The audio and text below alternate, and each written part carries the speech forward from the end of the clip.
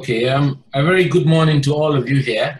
I do believe we have 41 participants on this ethics primer for engineers. It's the first time that the institution is trying to reach out to our members to have this interface. We all know that as a result of the restrictions put in place by the government regarding the current COVID-19 pandemic, we are expected to observe these protocols. And as a result of that, the institution has decided to migrate a lot of our seminars, lectures onto online platforms such as this one. And we hope that we can get some more members engaged and have discussions today.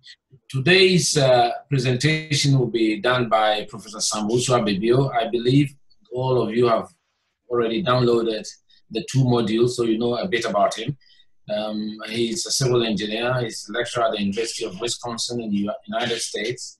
He's currently on sabbatical leave, working with the GHIE to spruce up our training modules, our CPD delivery, and among other things he's doing. And then he has kindly obliged to deliver this presentation this morning. So on behalf of the Council of the Ghana Institution of Engineering, the President, Engineer Alex Aye, and myself, the Executive Director, Kognajia Japan, I want to welcome all of you, and I'll give the space now to Sam to start the presentation. Over to you, Sam.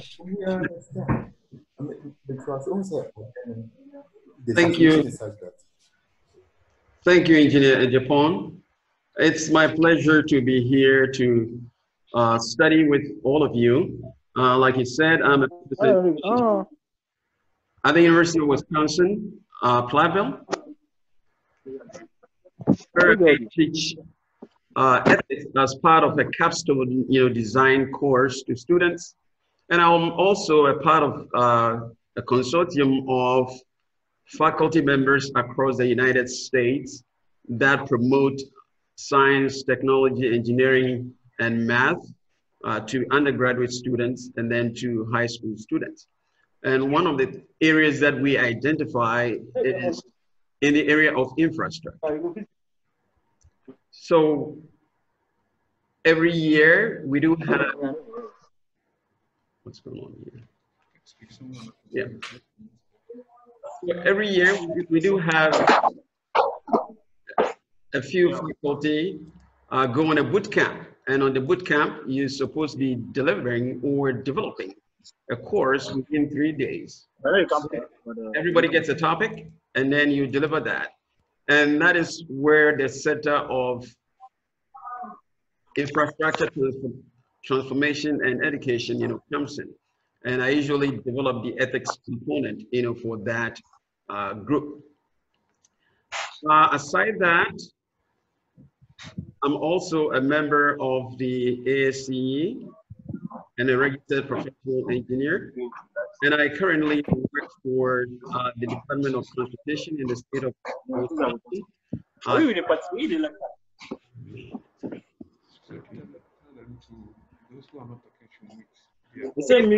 Excuse me, if you're not talking, you might want to mute your mic so everybody can, we can have some.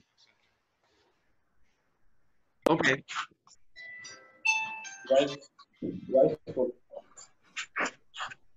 So just having some technical difficulty. The host mutes everybody. Okay, I've muted. Yeah, okay. I've muted him. Okay, you have. Okay, that's good then. Let me go to your speaker. I will be muting them so that you can speak. Okay. Yeah, we just want to start our ethics primer for engineers. And we have 4 modules actually. This is module 1, which is going to be looking at member perceptions about GHIE regarding ethics. And I just want us to go right to it because you did have the opportunity to download. And so you have gone through it. We might want to speed up so we can dedicate part of the time to actually have a discussion. Now, a little background to this ethics primer series. I think back in 2018, there was an infrastructure conference at the Holiday Inn. It was organized by the Ghana Transportation Professionals Forum in partnership with the GHIE, and then the Transport Research Education Center at KNUST. And at one of the conference sessions, we had a discussion on ethics. And I think at the end of the discussion, we all realized that there's a need to do more in this area. And so the executive director indicated his commitment to improving the ethics culture within the professional body. That's why we have this series going. So today we will look at modules 1 and 2, and then at another time, we will look at module 3, which will actually introduce us to some fundamentals in the area of ethics. And then the last module, probably we will look at why people with good intentions end up making poor ethical choices. That will be module 4, which will come at another date. Now let's get started here with the outcomes. The outcomes, basically, what are you expected to gain after going through this series? We will look at online survey, data analysis, summarize, and then we will provide some recommendations. Okay, so at the end of the presentation, I expect that you have some idea in relation to the barriers to addressing ethical issues in the profession. And then we also look at how can we describe member perceptions about GHIE operations in relation to ethics? And then what steps can we take to promote ethics within the profession? Okay, like I said before, the ED wanted to have a hold in terms of what is the status with membership knowledge when it comes to ethics. So we worked together to develop a 33-question survey that focused on practitioners' perception about GHIE operations in relation to ethics, and then the professionals' own experience and observations about workplace ethics. We put this out there from mid-September to mid-October, so that's roughly about 4 weeks.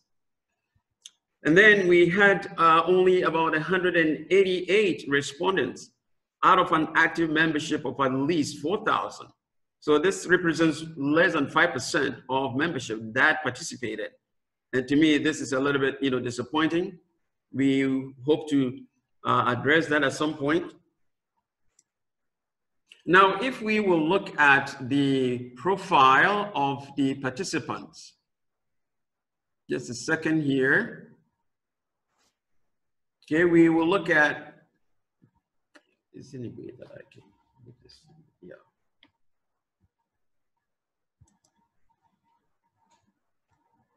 Yeah, that's fine. Okay, so if we will look at the profile of the participants, we realize that the bulk of the participants are civil engineering people, and then we do have electrical and electronic engineering also in there. And then we do also have mechanical engineering. So those people who participated in the survey, predominantly civil, mechanical, and then electrical and electronic engineering. Then if we will look at it by sex, we realize that the predominant, of course, male, about 92%, and then female, about 8%.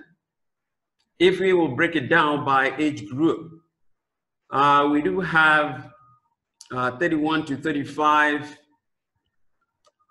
age group, 36 to 40, and then 26 to 30 year age group. They form the bulk of it, but it looks like we do have representation from all age groups.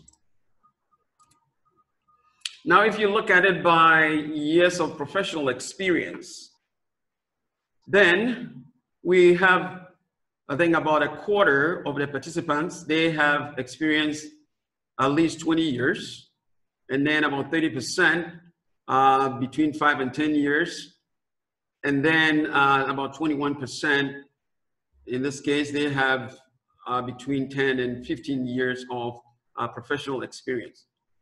So this is well distributed across professional experience groups.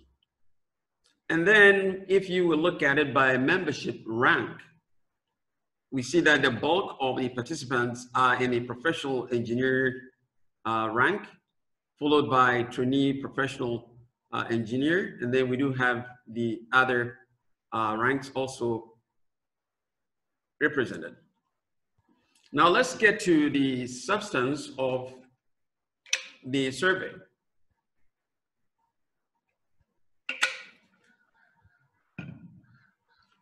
A question was asked: do you agree that engineers must always be ethical in the practice of their profession? And so if you're looking at the screen, on the vertical axis, we have percent of total respondents. And then this is broken into male, female.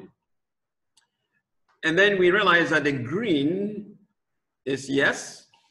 Those who believe that engineers must always be ethical in the practice of their profession. So overwhelmingly, nearly 100% agree that engineers must always be ethical in the practice of.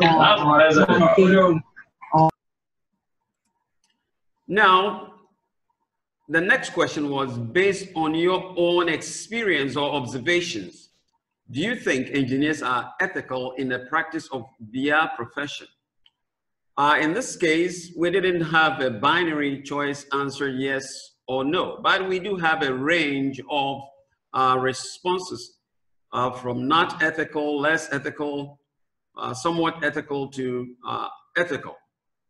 If you look at the results, if you had asked a simple yes or no choice, then chances are you're going to have people who may have some reservations or concerns about ethical issues within the organization, but not feel comfortable at the same time trying to protect, the image of the institution. So they will have answered yes. So once you give this range of responses, then it's easy to be able to detect, those people who might have reservations. In my opinion, there's no such thing as less ethical, somewhat ethical. You either ethical or not ethical. So if we are looking at this results, the only thing that matters here is the dark green. So if we will take this dark green bar and then put it on top of the one here, then all we can say is only about 20% of respondents think that engineers are actually ethical in the practice of their profession. If we will look at it by professional rank, then the 20% that we saw from the previous slide, actually the bulk of it is for the professional engineers, and the rest trainee professional engineer, and then it cuts across the other ranks, but the bulk of it is for the professional engineers. Now a question was asked, do you own a copy of the GHIE Code of Ethics? When we were developing the survey, I got the understanding that the GHIE Code of Ethics usually is given to members when they are first being inducted into the profession. And so everyone is supposed to have a copy. But here, if you look at the results, there are 15%. In this case, I'm looking at the male component and then the female component. If you add both together, we have 15% of members who do not own copies of the GHIE Code of Ethics. Then the question becomes, did they fail to pick it up when they were being inducted into the program, or they lost them? That is something that I have no idea. Now, if you look at those who possess a copy of the GHIE Code of Ethics, okay, the bulk of those who did not or do not is just in the professional engineer, rank, and then senior professional engineer ranks. And then if you possess a copy of the GHIE Code of Ethics, the question was, when was the last time you referenced it or you read it? And in this case, we noticed that about 4%, if we will take this here and then mount it on this red bar, about 4% of members actually have never referenced or read the code of ethics, before. And from the previous slide, those who have not read it, they represent the professional engineer, rank. Okay, that 4%, even if it's 8 members and they haven't referenced it, that is a problem.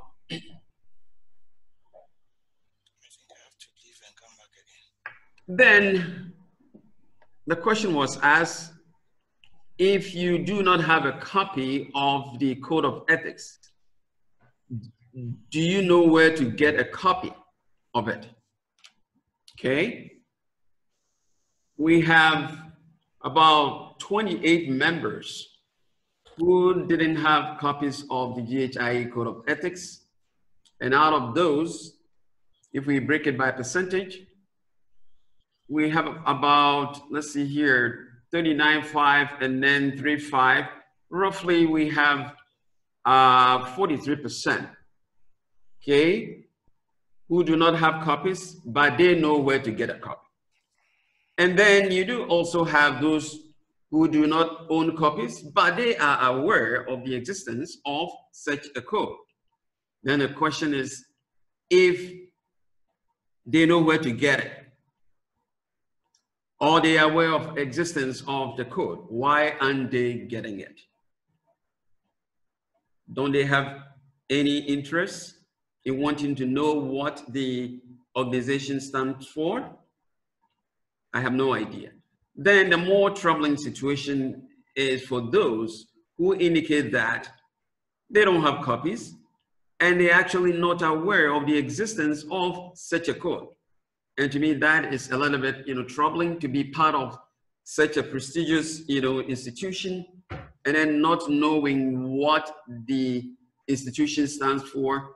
That's something that need some attention there. Then the next question was, do you know the procedure for filing a complaint with the GHIE when you observe any ethical misconduct or a violation of the GHIE Code of Ethics by another member of the institution? Surprisingly, if you put these red bars together, we have 57% here plus 7. So 64, more than half of members do not have a clue as to how to file an ethical complaint. And that's something that also needs attention. You take the same question and you break it down. The bulk of them are the professional engineer rank and then the trainee professional engineer rank. Then the next question was, to the best of your knowledge, do you know of a case where the GHIE has taken a disciplinary action against a violator of the GHIE Code of Ethics? And if we will put the red bars together, we have 79.5 and then 8.5 here. That tells us that about 88% have no idea whether any disciplinary case has been filed against any violator of the Code of Ethics. And then the question was, when was the last time you had a formal or informal training or attended an event dealing with ethics?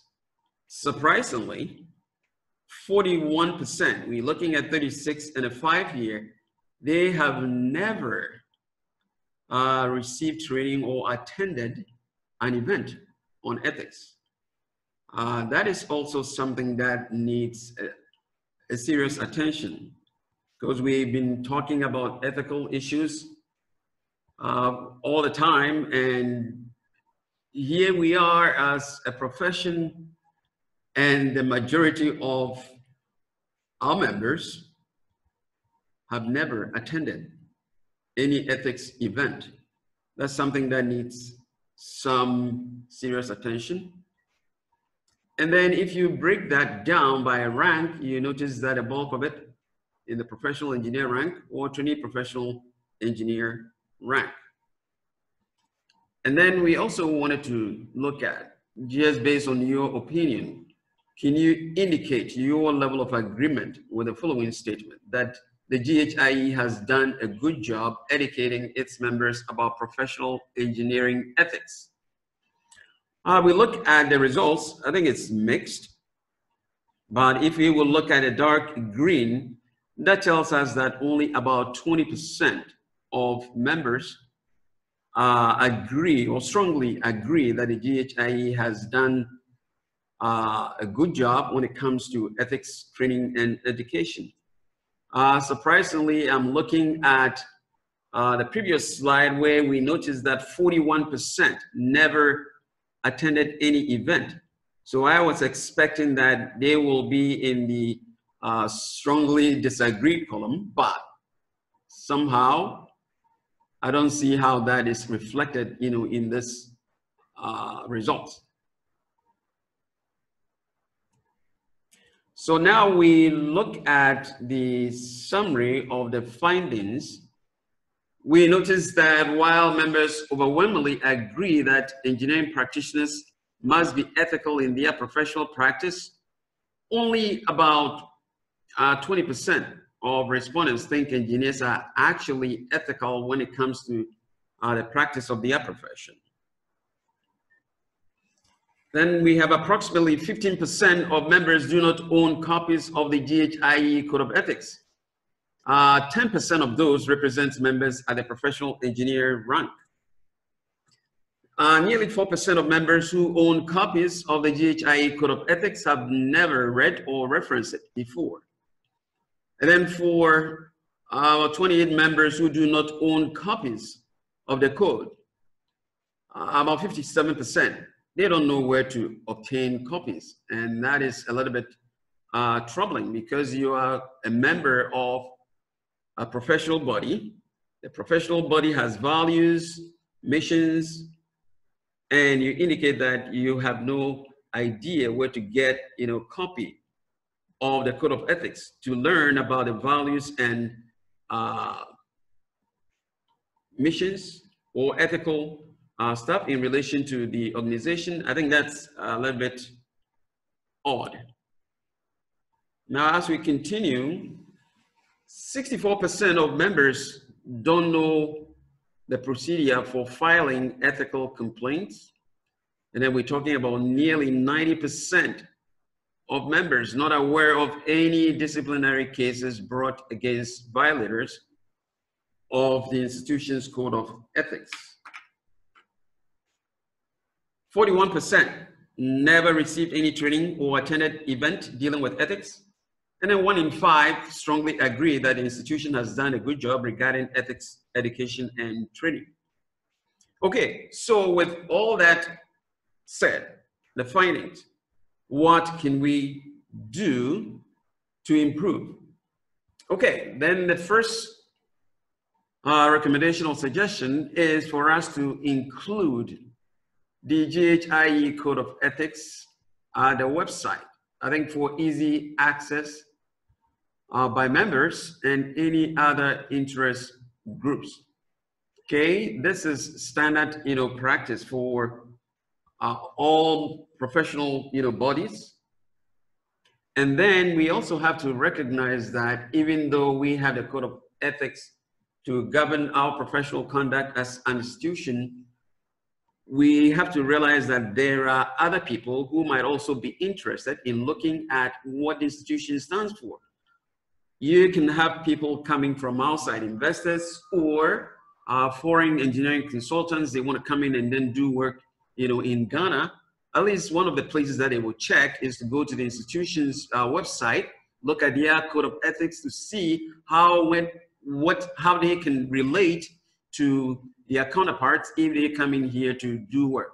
I recall prior to COVID-19, there was some discussion about having maybe some sort of a year of return for science, technology, engineering, and math, professionals.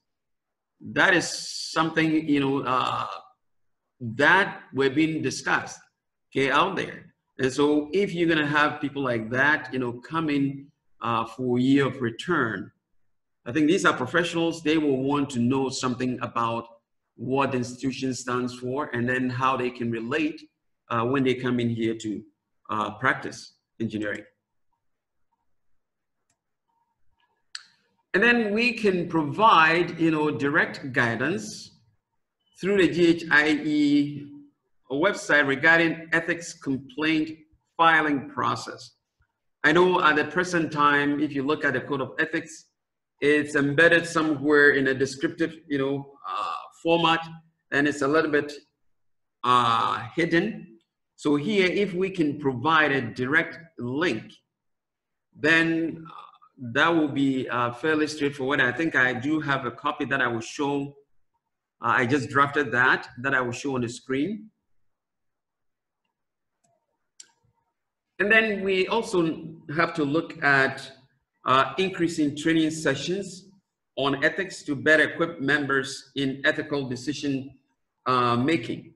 Okay, if you were at the 2018 conference session, I think it wasn't that good when we went through that discussion. That's why we're holding this one. But if we can have more training, then we exposing our members to ethical situations and then helping them to know how do they address it when they are confronted with it. Or if they are in a situation where they have to give an advice to peers or junior members who are exposed to ethical issues. Then the fourth thing that we can consider is find ways to generate member interest in matters pertaining to professional growth. I think that low level of participation in the survey, for example, limits the institution's ability to comprehensively evaluate and address institutional and ethical issues. I think this is an institution that belongs to all the engineers. So if we have to make decisions, we want a collective, participation from all members, so that when something is put out there, we can all be proud of it and say we all contributed, to it. So I think that's something that needs to be looked at. And then the fifth one, okay, we did. If you look at the survey, we had about 90% who indicated that they do not know of a case where the GHIE has taken measures or actions against violator of the Code of Ethics. So what we're saying is, well, is it possible that we can publish all adjudicated ethical cases at this website to enhance transparency and discourage members from unethical practices? This may sound, radical, but if we want to effect, a change, then sometimes we have to do things differently.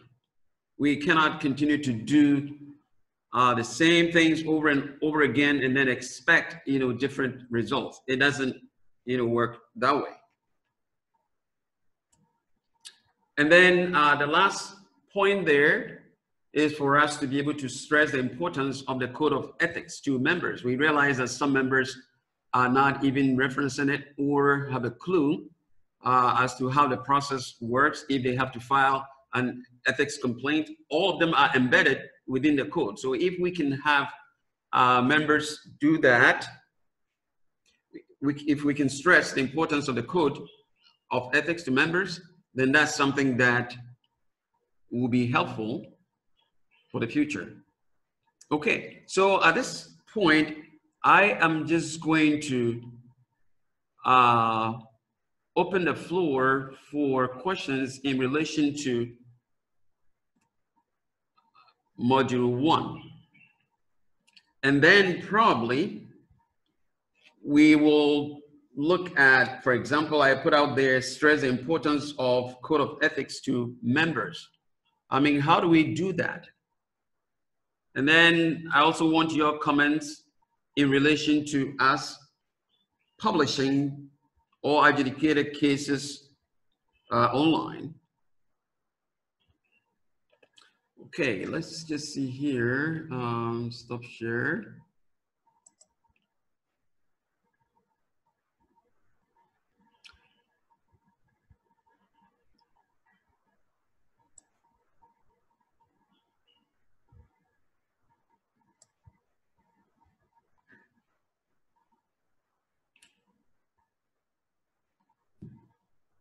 Okay, now questions.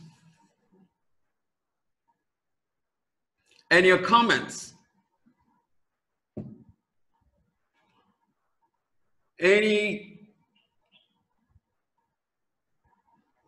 What are your thoughts with some of the proposals being made here?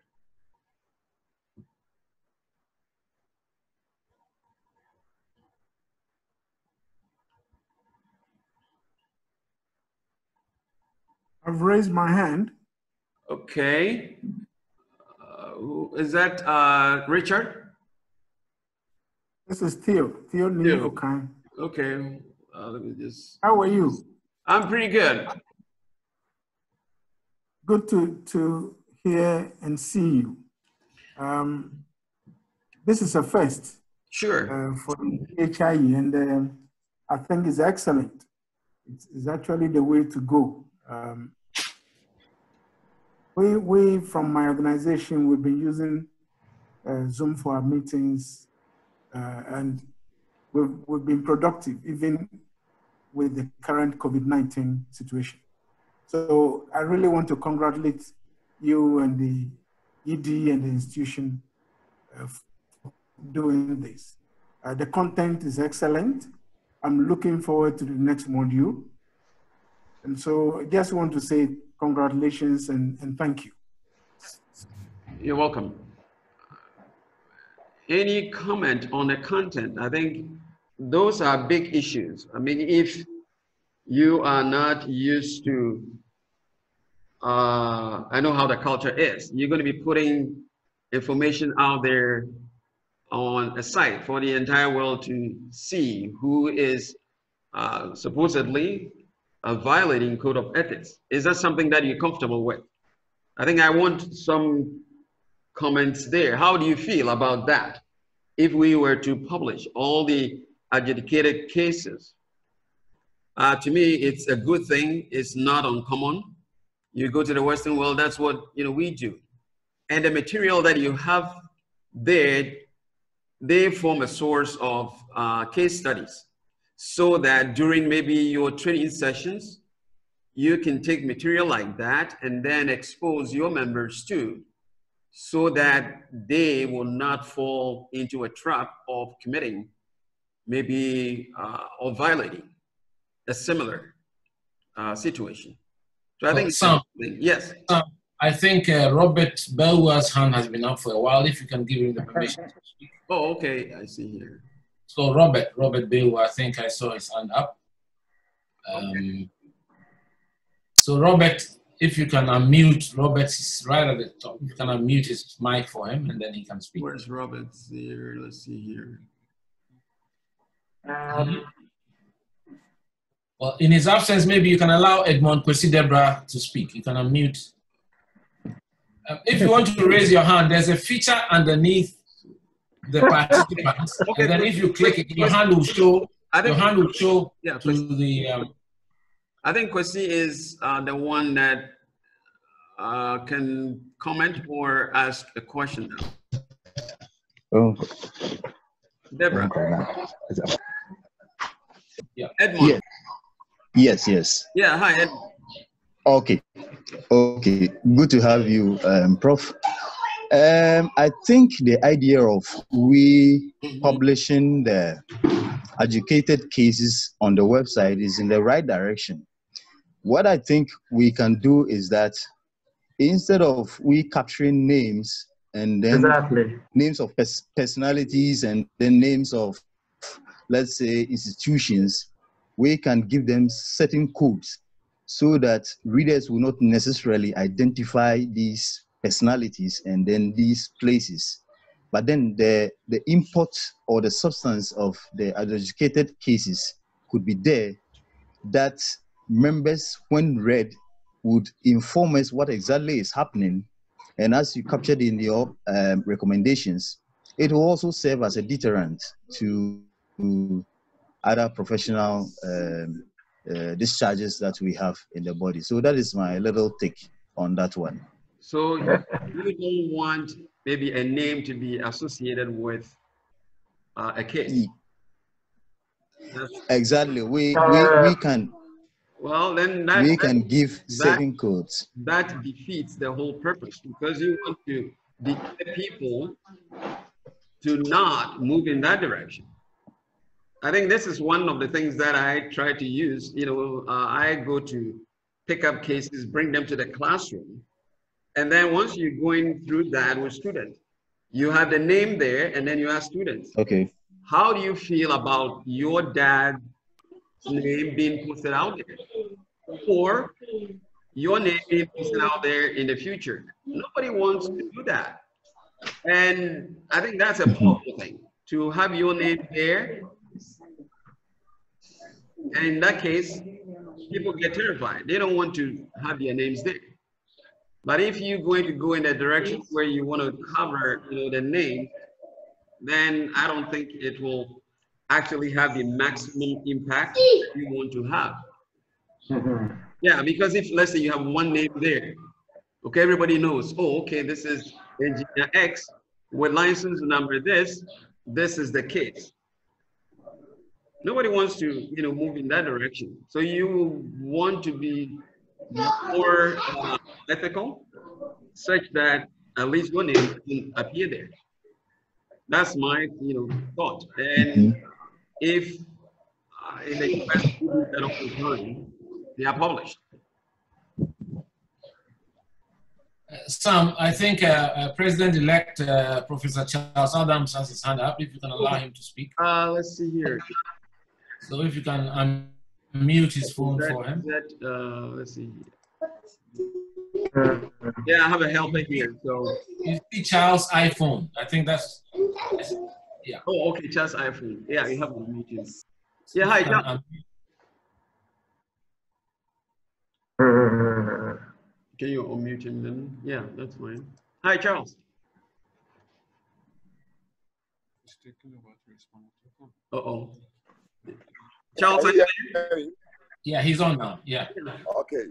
Thank you, Prof, for a very nice presentation. Very good facts and well presented. Fine recommendations. And I think it's a lot of meat there. A lot of things to chew on. Yeah. Just one small comment to start with, concerning what you just said about putting things online. I think we should be careful to put things online that could take the institution into a legal tussle. I think we need to go through the full hall of adjudication by competent courts of jurisdiction and follow due process before, when it becomes public, because what you alluded to in the US and in many places, when it has gone through the full hall and is made public, you can put it online. Not until that is done, it will create a complicated institutional bottleneck, and we don't want to have that. So the recommendation is fine. If people are caught doing corrupt acts and it has gone through the courts and everything, and they are our members, and we think that it is news, and we say that these guys, they are members, it can be used to teach other people. But not until then, we don't want to get into any complex situation with the law. Otherwise, we will get into too many things that we are not ready for. The the second question that I have is that this is a very limited study. And therefore, we need to treat the recommendations with caution. Because, for example, when you design a stated preference questionnaire, which is what you have done, you have designed a questionnaire, or a questionnaire that has been designed. I was one of the people that filled the questionnaire. And I think that the responses must be interpreted carefully. For example, when you ask somebody, where do you think you can get, or do you know where to get GHIE ethics material? Their mind may not come on the institution. So usually you will ask another question or another question or another question. Because we all know in this country, if you want to buy anything, you go to Ghana Publishing.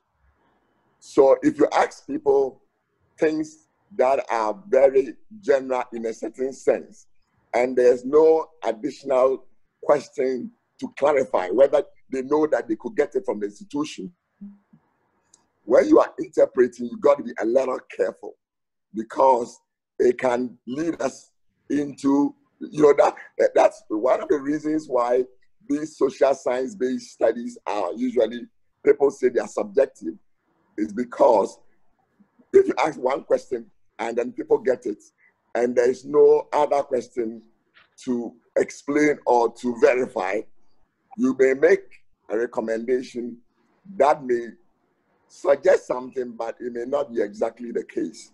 So I would say that good presentation, good points, good pointers to what we must do, and also good recommendations, because actually the recommendation about training, I think, is key, because ethical conduct must be taught and must be taught and must be taught and must be taught and must be taught as many times as we need to hear, till we all learn something from it. So I think that your recommendations about training, about even if we had cases, we just indicating the list of cases that we have dealt with and putting the scenario on the website is enough, without any names. That so and so was on a broad project, he did this thing, institution investigated, he was this, but it's going through due process in the court. That is enough for now. All the other things, until they are finished in the court of competent jurisdiction, they will be ill-advised to put them on the website. Thank you. Yeah, okay. Charles, going back to publishing those names at the institution's website, I think not all cases go through the court system, because you have a professional body, the ethics committee, that will go through a situation like that. And so from their perspective, they are also going through adjudication process. So this is where that comes in. So this one here, you want to make it clear, maybe in your bylaws or whatever, and then indicate that all cases, once they're completed, they are published at the site. There were extreme cases where you get involved in a court. But normal situations, this is part of the group. This is how we discipline our members when they violate, the code of ethics. So in the US, for example, all that I'm talking about, some of them end up in a court system. Others, they are just educated by the ethics committee. And that's what is published out there. Okay. Yeah. So that's all right. Thank you very much. Yeah, I think that's where. Yeah. And then I think the only thing that I would say is that in the university, we have our own statutes. Sure. So anything that is dealt with and recorded in the statutes can be published on the website. I think that's what you are saying. Yeah. So once you are part of the body, we will have our statutes. That's correct. And if our statutes indicate that when you go through the legal system, sure, it will appear in that document, then that document will be made available on the website. And it's registered and at the government registry, and it's like a Hansard, like the way we have the parliamentary Hansard. And lawyers will be involved in this whole process. So that once it enters that one, then it can be used. Then that one, I agree with it. Yeah. Okay. Okay, thank you. Then I think for the question regarding the code of ethics, you indicated that people can just go get ethics information. But I think this one, the survey specifically asked whether they have the GHIE code of ethics. Because like I indicated at the beginning, when members are being inducted into the professional body, that's when they receive the code of ethics. So I think this one was much more specific to that code. And you will expect that people will have access, to it. And I think for us to be able to publish that code online, I think that one, I don't see a problem with it. But that's a good idea. But my surprise is that people who are joining the institution are given the code of ethics. So even by checking the records, if let's say you interview 200 people and 100 people are institutional members, and then they said they don't have it, it shows that the record, the questionnaire survey is not correct. Because if our records show that we gave 100 people, and these 100 people were interviewed and they have forgotten that they received it, then interpreting that they don't have it is not correct. Because we know they have it. Whether they read it is another matter. So I'm saying that asking people a question like that, you need to look at it. Because if you check, when you joined the institution, maybe previously we're not doing that. Now we are doing that. Okay. So if you check when they joined, you will notice that maybe all the people who have it, they joined from a certain time. It will give you a different recommendation from saying that people have joined and they don't have it. Because I know that everyone who joined from a certain time is handed a copy of that. So they must have it because we have given it to them. Whether they read it or use it is another story. Yeah, I understand. But, do they have to pay? Because there are a lot of hands that have been raised, can you please allow now Engineer Amudiodu? Yeah, I have my hand here. Sorry about that. Hello, good afternoon, Prof. Good afternoon. Good afternoon, everybody. In fact, most of the issues I wanted to address, the last speaker has actually done justice to them all.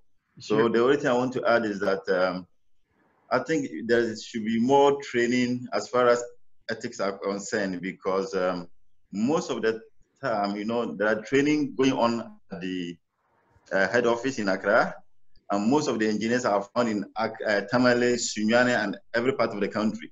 And people are not getting the opportunity to attend because of the distance. So I would actually suggest that from 9 onwards, maybe you could have a lot of training online, Zoom platform, and any other useful platform that will enable members across the country to have access to training programs such as this. So I think this is a very good move, and I thank the organizers and then the board members for that. Your point is well noted. Thank you. And then the next one, Engineer Amododu.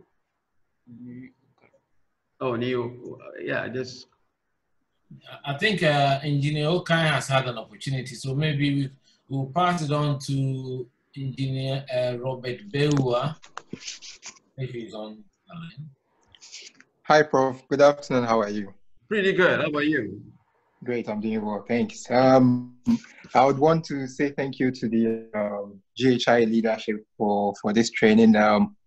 Like the engineer who spoke earlier mentioned, we really need more of these because we are all not in Accra and spread across various parts of the country and the world. So if we move most of these sessions online, then it affords everyone the opportunity to join and benefit from the sessions that GHI conducts.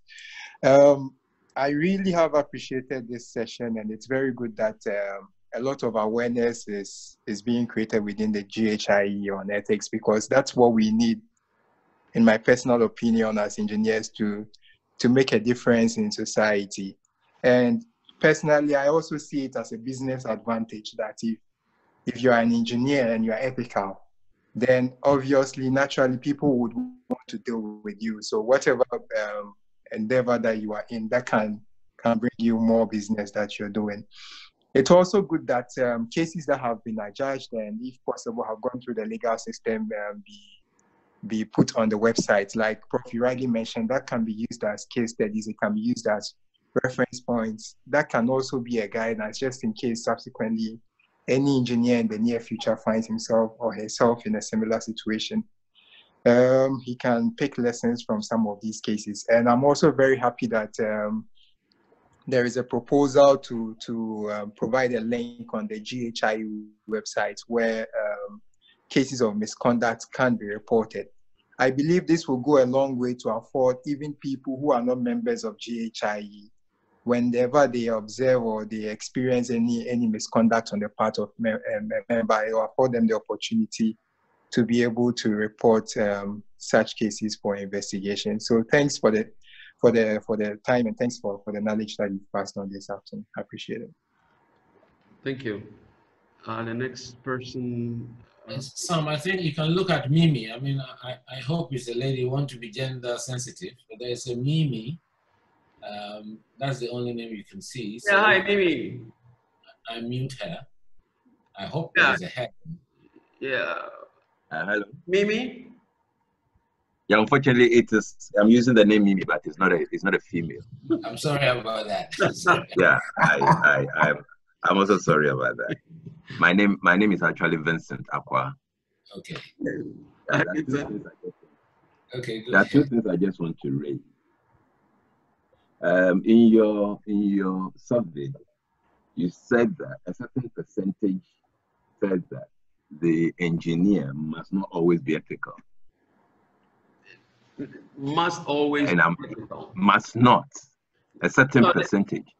The question was whether based on their observations and experiences, whether they think. That's what that was the question. All right, because if I look at that particular slide, I've forgotten the number, but the heading is engineers must always be ethical in their practice. Yeah, the first question was, do you believe that engineers must always be ethical? That was very overwhelmingly, nearly 100% agreed, because it must be ethical. Yeah, that's nearly, but I'm interested in the few who said that it's not must. It was just only about 1%. Just 1%? Yeah. Oh, okay. All right. Then the second question, in the recommendation, I did not see anything or read anything about the role that the universities plays in placing in the engineers the desire to be ethical. Yeah, the thing is, actually, I have another survey that I developed, which was going to go to students, actually. That's something that will be in the future. I will discuss with Professor Adams and then see how that can be developed. But there is an overall plan and a set of recommendations that I am going to be given that will encourage us to start maybe including ethics components in our curriculum, back at the university, so that by the time students get out, they... Yeah. Are you there, Vincent? Hello. I'm here. It has been introduced. It has been introduced as that in the university, at least K University. Okay. But you see, what I'm thinking of is in engineering, when somebody does something and let's say gets something like 40% and it's a pass, what it simply means is that I don't need to get 100%. And this is when people don't become ethical. The reason why people become corrupt is because they think that if I don't even achieve 100 and I achieve 60, I am better than the person who achieved 40%. I don't know whether I'm making sense. Yeah, but like I said before, there's no such thing as somewhat ethical or less ethical. You're either ethical or not. Yeah. That's what it is. So when you come to the university where, let's say, somebody's supposed to make some drawing and the measurement should give you, let's say, 10.45, and the person gets 10.4, and it seems to be close to 10.45, it's likely to pass that individual. These are some of the things that makes it difficult for people to become very ethical. So in engineering, the field, sometimes we call something like near enough. The person thinks that it is near enough. And if it is quite close to what I want to get, then I can let it pass. Don't you think some of these things work against being very ethical? Sam, can I help you here? I'm sorry to interject. Sure. But Mimi, sorry, it's Vincent the name. Sorry to call you Mimi again. Yeah, Vincent, yeah. I mean, we are talking about ethics. I mean, I think it's substantially different from, complying with standards and doing what is right as an engineer. Of course, you don't get 100%. So the tendency is that sometimes your engineering judgment may be faulty because even when you were in school, you didn't get 100%. That is a possibility. That's why we use our factor of safety to ensure that we do things right. That is substantially different from ethics, because ethics has to do with, not respecting exactly what you're supposed to do and respecting the code of ethics and allowing yourselves to be used to do the things that are wrong, bordering on corruption and things like that. But engineering standards, I think those are slightly different. That one we have to look at professional development and all that. No, but Kobina, I still think that, I mean, when you talk about ethics, sometimes you have standards to go by them. And if you don't go by it, you are not being ethical. Yeah, that is by the standards, the ethics standards. If you fall short of it, you are not being ethical. But if you fall short of engineering standards because perhaps your judgment was faulty, that is a completely different thing that we should look at. That can also happen. Okay, all right. I'll rest my case. Let's get Ebenezer here. Okay, thank you. I think what the other prof or the president-elect, said really answered my issues. But when we're not careful with this online publication, and a case which we think probably has been completed or probably at a certain stage completed, and then we publish it, what happens if it goes on appeal and the case turns over? How do you handle it? So I think the issue of publishing it must be carefully looked at. Otherwise, we'll end up dealing with issues that are not even in our domain.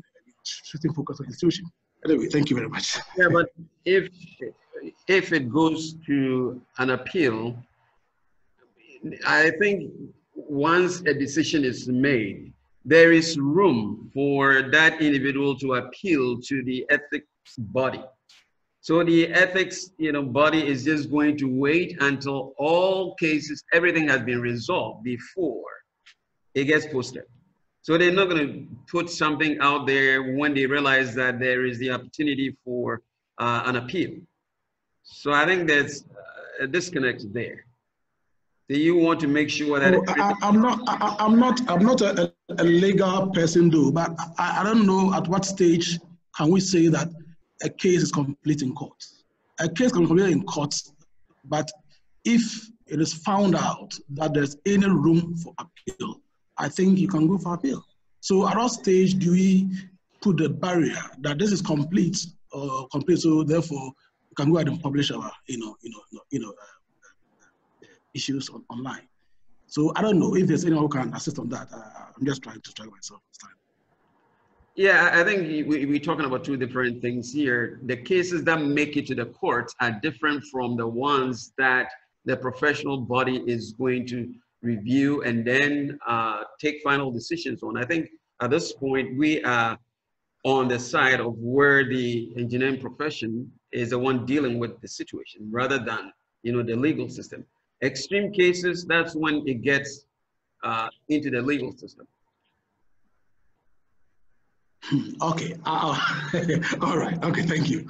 Let me allow others to come in.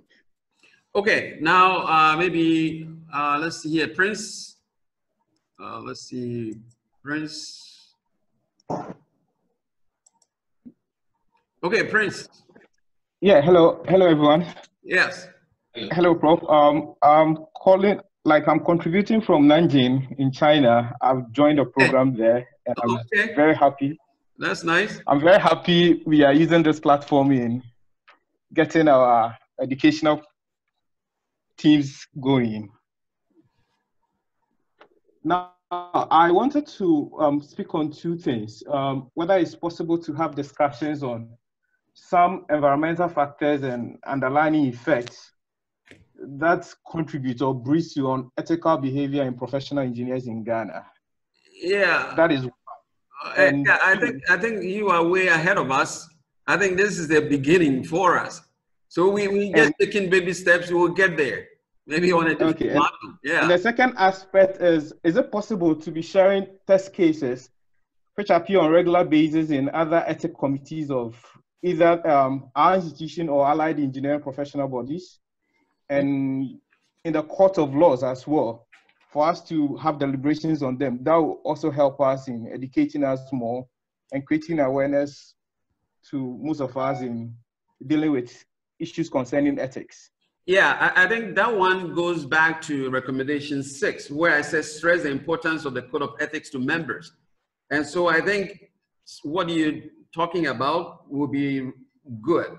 Okay, so here, for example, I don't know whether the institution puts out a newsletter on a periodic basis. So in a situation like that, we can feature an ethics, article, okay, in a newsletter that goes to the members, and we can take, your suggestion and incorporate, things like that in there. So in this case, it's like we're trying to get members to learn more about ethics. Or the other thing too is maybe we could just put some scenario online and then just let members to, take a crack at it to see how they feel about, is this ethical or unethical? And then they could just send in, some comments about scenarios like that. So I think what you're suggesting is good. And I think that's something that the institution will have to consider. Okay, all right, thank you very much. Sure. Let's see here. And then we have St. John. Hi, St. John. Oh, no. The Mensa. Oh, let's see here. Yeah, hello, Prof. Yeah. Yeah, St. John here. Oh, okay. Go ahead. Excellent presentation. Thank you. And I want to add my voice to those of us, those calling for more of these, how do you call it, the use of this platform to actually disseminate knowledge and teaching us. A colleague wants to know how some of these things would work in a military environment. And by the way, the use of someone using Mimi when it's Vincent, is it an ethical situation? Thank you.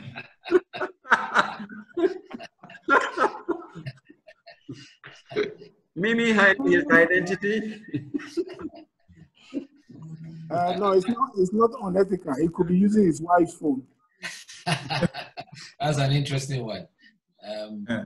I think I saw Squadron Leader Ampene's hand up some time ago. I don't know whether he's still available. Yeah, you're talking about, let's see here. Yeah, Squadron Leader SAA Ampene. So we want to have a lot of impact with our military professionals. I haven't seen that. Yes, Prof. Yeah. Thank you very much for the presentation. Yeah. And the question I have in mind is what St. John also asked. That's while we are talking about the broader issues of engineering ethics, how are we going to apply, let me take it off, how are we going to apply these concepts in a military environment? Because the military is usually close to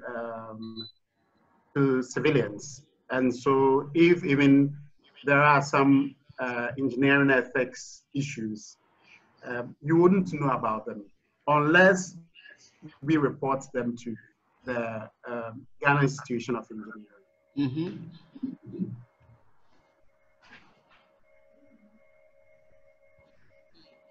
Yeah, I think this is our first ethics class, if you will.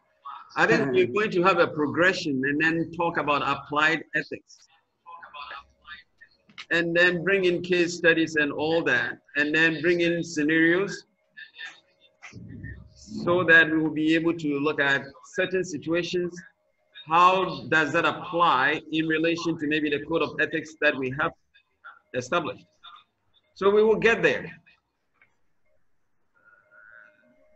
Okay. Yeah. Thank you, Prof. We just not there yet. I think this is the beginning. This is the beginning, and it's good for us to have the conversation. I think that was the whole purpose. If we can come in, initiate a conversation like this, so that that awareness that we want to create, will be fruitful. Okay, going forward. So this is not going to be the first and the last. We're going to be continuing this sort of ethical presentation. Thank you, Prof. Sure. Let's see here. Banahini Albert. Yeah, thank you very much for giving me the platform as well. It's about 5 a.m., 6 a.m. now here in where I am in my jurisdiction, practicing the province of Alberta. Okay. And we have a very similar procedure as the professor was alluding to. And I believe that will serve us a great purpose if we allow these ethical procedures embedded in our system here in Ghana. I actually got my membership way back in the early 90s in Ghana, and I didn't go through any ethics exams, and I don't think there's still any ethics exams in Ghana to be able to practice engineering in Ghana. Given that someone has already mentioned the University of Science and Technology in Kumasi, it's providing some ethics course. We still will probably need, as an organization, GHIE to establish a process whereby you need to pass an ethics exam before you are given the ability to practice engineering in Ghana. So I think that is something we have to take into consideration. This one there has been a few. Yes, if I can intervene on that. Right now, according to our competency requirements, you're supposed to do 18 credits of CPD every year for a license to be renewed. Although I have to admit that we are not strictly implementing that, because other than that, most of our members will not have their license renewed. But we are getting there to ensure that we can. And then out of those 18, you are supposed to do at least 4 CPDs on ethics education. And we normally deliver 1 or 2 ethics evening lectures, but that's one of the people have said we need to do this not only in Accra and the other major branches. And in fact, I'm having a discussion with Professor Sam Abibio, to go to Tamale.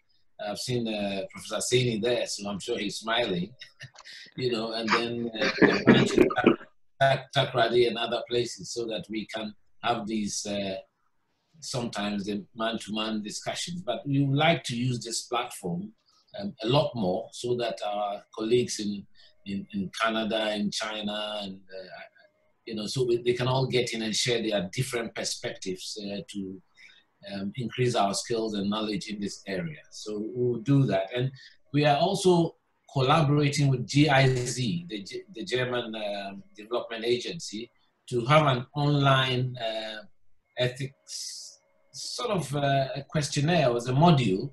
So maybe you may quote an exam. We are still developing it. We started those discussions last year. Unfortunately, because of what we are having right now, it has slowed down a bit. But we are hopeful that by the last quarter of this year, that should be in place, so that every member can go onto our website and be asked a certain number of questions, and then we'll be able to assess the person and provide as we go forward. So that's what I can say from the Ghana Institution of Engineering Secretariat point of view.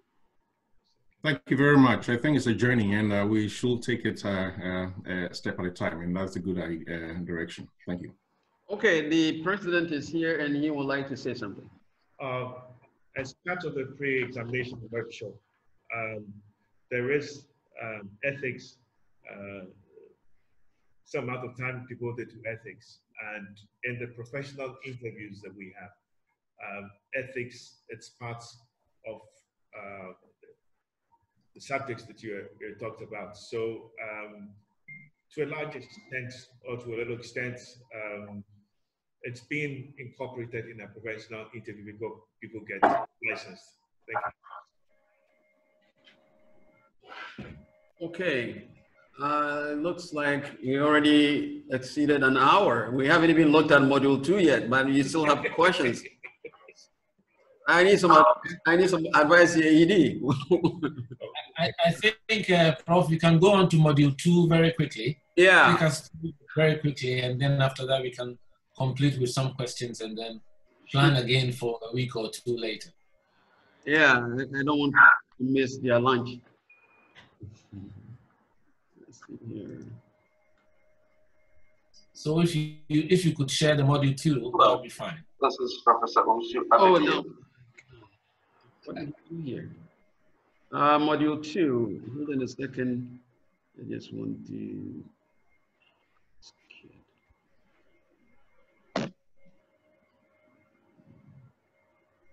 Let me get my technical person. Yeah. Well, so in the meantime, we can take some more questions. It's better to use the raise your hand feature in the group chat. It's there so that we can see who wants to speak. If you go to the chat at the bottom of your screen, go to the bottom of your screen and there's a chat there. If you get in there, you can have raise hand, so that you can indicate that you want to be given the floor to speak. Right now we have Eugene Jampo, and I think Theo is still on. So Sam, maybe you can take some questions as you fix the module 2. Sure. Who is? There is Neo Kai on, former vice president is on. So whether he wants to speak again, yeah. So yeah, can unmute him. Yeah, he's on now. I'm already unmuted. Okay. Just a quick one to say that this technology allows us to democratize education across the institution. We've had complaints from people who are at various places in the country, and that we hold lectures and they are unable to participate. When you do, let's say, a Facebook Live, the boundary requirements and its ability to allow for participation is a bit limited compared to what we have with Zoom. So I think this is a good step to go so that we can do all presentations, even post-COVID. If there are presentations at the institution, we should put them on Zoom as well, so that people outside the place of the presentation can participate. They can ask questions and so on. We can even see them. So this is a good step, and I'd like us to continue. Thank you. Thank you. Well, let's move on to module 2 now. In this case, we look at practitioners' workplace ethical experiences and observations. And we want to understand workplace ethical issues observed or experienced by engineering practitioners, and then describe ways to improve workplace ethics. Okay, we look at 5 main focus areas, talking about general work environment, work performance, what are the ethical issues there, and then work attendance and punctuality, workplace resources, and then personal actions. Okay, so in this particular case, the data was stratified into public versus private. And so we have 42% for the public sector, and then the other 58% for the private sector. The question was whether people are familiar with the agency or firm's code of ethics. In this case, we broke it into private versus public. Okay, so if I look at all the bars, I sum them up, that should be 100, that representing the entire data set. And then in this case, I will say that 50% of the data set represent private sector people who are familiar with the workplace code of ethics. But if I were to look at the, let me just see here, I just need to mute that, okay. So if I were to look at just the private sector, then I can say that we have about 87% who are familiar with their workplace code of ethics compared to the public sector, 94%. And then the question was, do you know who to report to at your workplace in case you experience or observe ethical misconduct? Apparently about 12% in red, okay, here in the 9+3, they have no clue who to report to in case they observe or experience any ethical misconduct. And then we're looking at whether you believe that your employer communicates ethics as a priority at a workplace. In this case, we have about, let's see, 24 and then 13. Together, that would be 37% from both the private and the public sector, indicating that they strongly agree that their employers communicate ethics as a priority. And then we're talking about supervisors. Supervisors modeling strong ethical behavior. So in this case, those who strongly agree that their supervisors model strong ethical behavior, the private sector, about 24%, and then 20%. So we look at 44% of the entire data set, indicating that supervisors model strong ethical behavior. We wanted to look at junior employees. So if the supervisors are modeling ethical behavior, what about junior employees? In this case, we look at the data set, 14 and 8, 22% strongly agree that junior employees model strong ethical behavior. And then here, I think I had it on auto mode. If you look at the screen, I put the previous two slides side by side. Let's look at supervisors for the top, and then junior employees for the bottom. And then I'm looking at a private sector, okay, supervisors, and then private sector, junior employees. And all I'm doing is just comparing the dark green bars. Okay, so if I look at this vertically, I can say that supervisors, okay, and then junior employees in the private sector, their bars are larger than those in the public, sector. So all we're saying that there's a strong agreement that private sector supervisors and junior employees appear to model strong ethical behavior compared to their counterparts in the public sector. And then we wanted to look at level of ethical misconduct at the workplace. Okay, if we look at the results, the focus is on moderate to very high, whether workplace ethical misconduct is moderate, high, or very high. So if we look at the sum there, yellow, pink, and red, that's what we're interested in, moderate to very high. In this case, we realize that for the private sector, about 37.5% indicate that ethical misconduct, moderate to very high, compared to about 74% in the public sector. So obviously there's something going on in the public sector. And then the question was asked whether people are comfortable reporting perpetrators of ethical misconduct.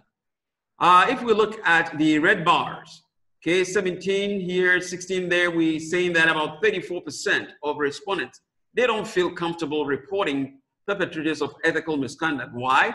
They cite three main reasons. They are afraid of being exposed as a whistleblower, or they are afraid of being harassed, or no disciplinary action is usually taken when such cases are reported. So those were the main reasons cited by people who were not reporting perpetrators of ethical misconduct. And I can understand it. If I am going to be exposed as a whistleblower, why do I want to get into that state? Because I can experience a hostile work environment. My life could be threatened in this case. So people don't want to do that. And then when they report cases, they expect some action to be taken. But if nothing is done, nobody wants to get involved. So those would be the three main reasons: fear of being exposed as a whistleblower, action not taking, and then being afraid of being harassed. The next one, the question was asked whether employer has done enough to alleviate ethical misconduct.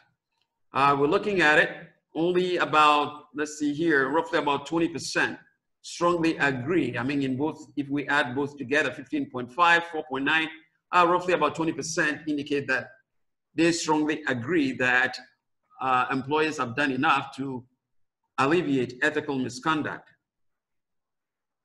Let's talk about resource use at the workplace. And this one, the question was, in the past 12 months, I mean, prior to completing the survey, what did they observe in terms of workplace resource use? We noticed that accessing personal social media platforms during work hours, that appears to be the dominant problem for both the private and the public sector. And then we also noticed that besides abuse or misuse of agency vehicles or equipment, the private sector negatively outperform the public sector in all the other areas. And then there are three actually elements that I wanted to take a look at that involve time.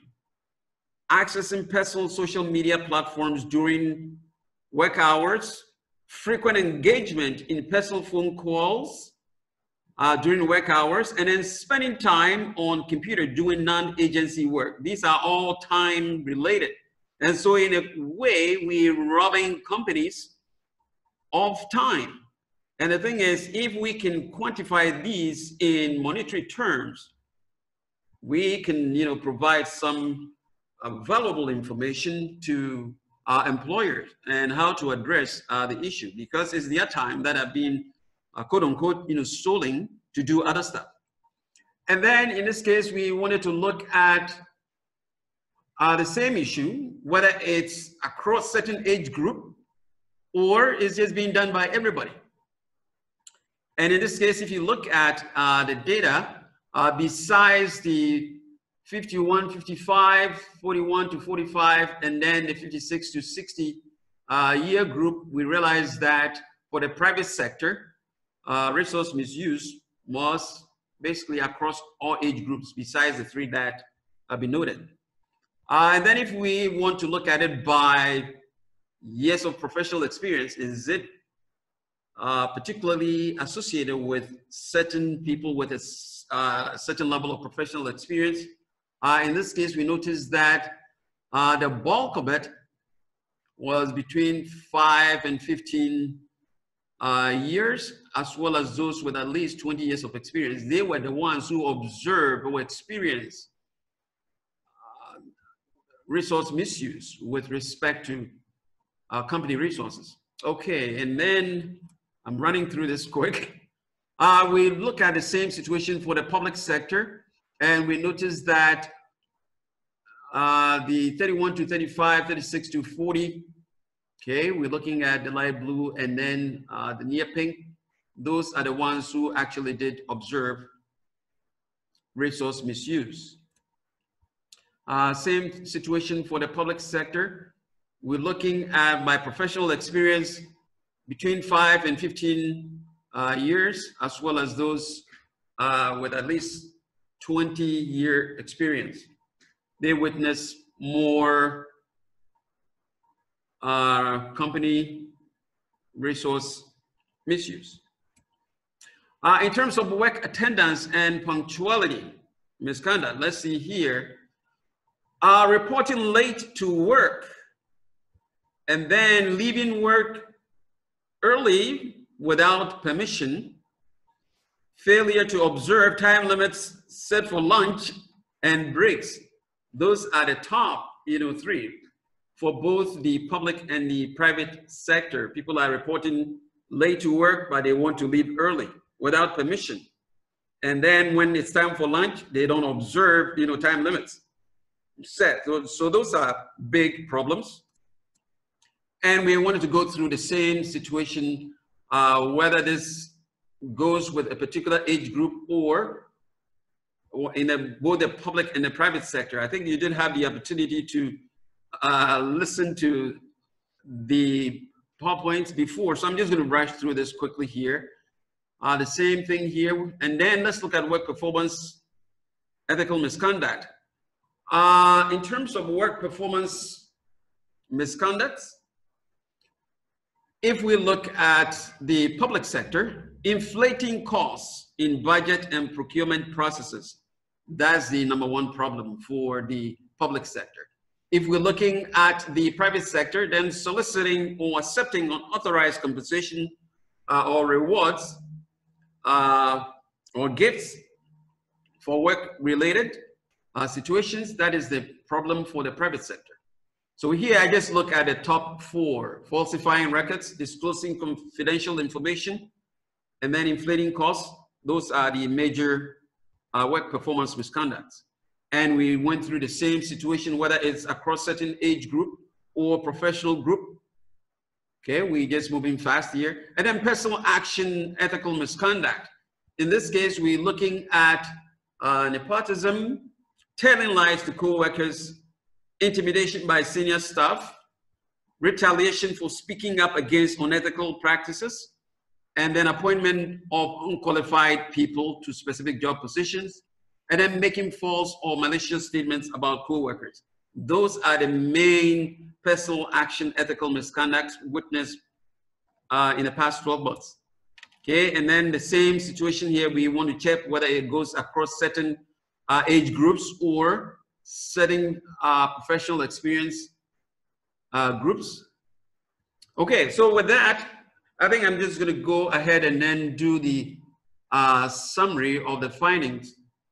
Okay, so if we take them one by one, for the overall work environment, we're saying that only about 10.5% are not familiar with their workplace code of ethics.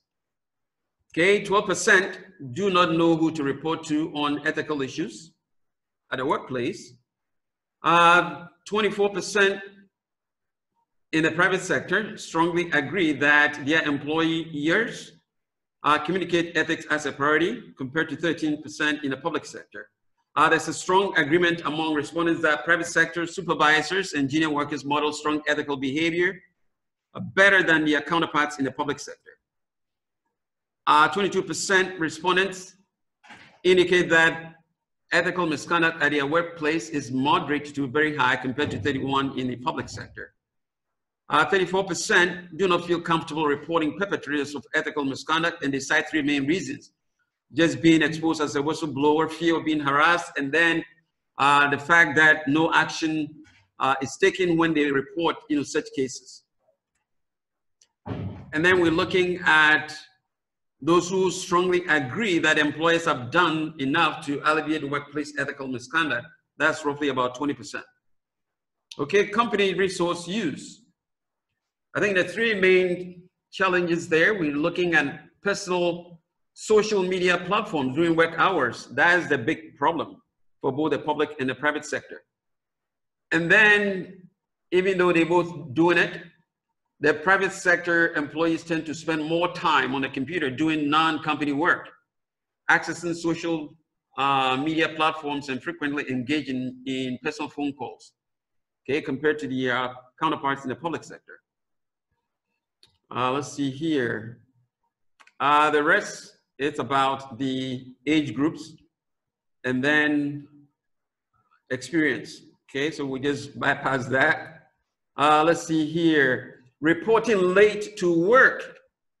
I think that's the dominant misconduct associated with both the private and public sector. Okay, and then those leaving work early without permission, and then failing to observe time limits set for lunch and other breaks, and then failing to notify supervisors of impending absence or lateness to work, and engaging in unexcused or extensive absenteeism. These misconducts are more common in the public sector, even though we do have that also occurring in the private sector. Okay, then misconducts in the private and public sectors witnessed by practitioners with varying years of professional experience, but more notably with those with at least 20 years of experience. Okay, and then we also looked at the work performance related misconducts. For the public sector, I think inflating costs in budget and procurement, that is the big one there. And then for the private sector, I think it's soliciting or accepting unauthorized compensation or rewards from outside sources for matters relating to work. But in both cases, all four work performance misconducts occur.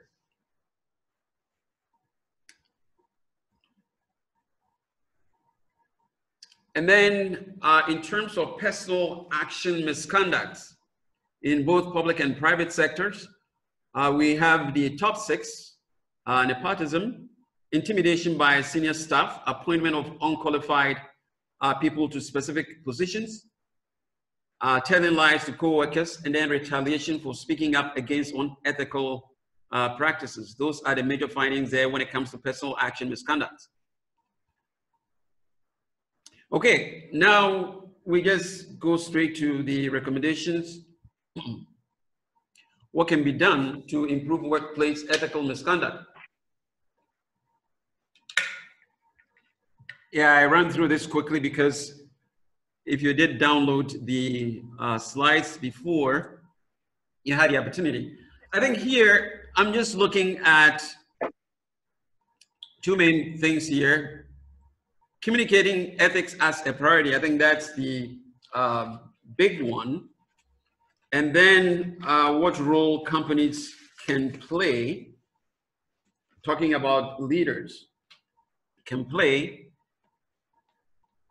in communicating ethics as a priority. Let's look at the first one. We're talking about communicating ethics as a priority. We want to look at, I think I might have, okay.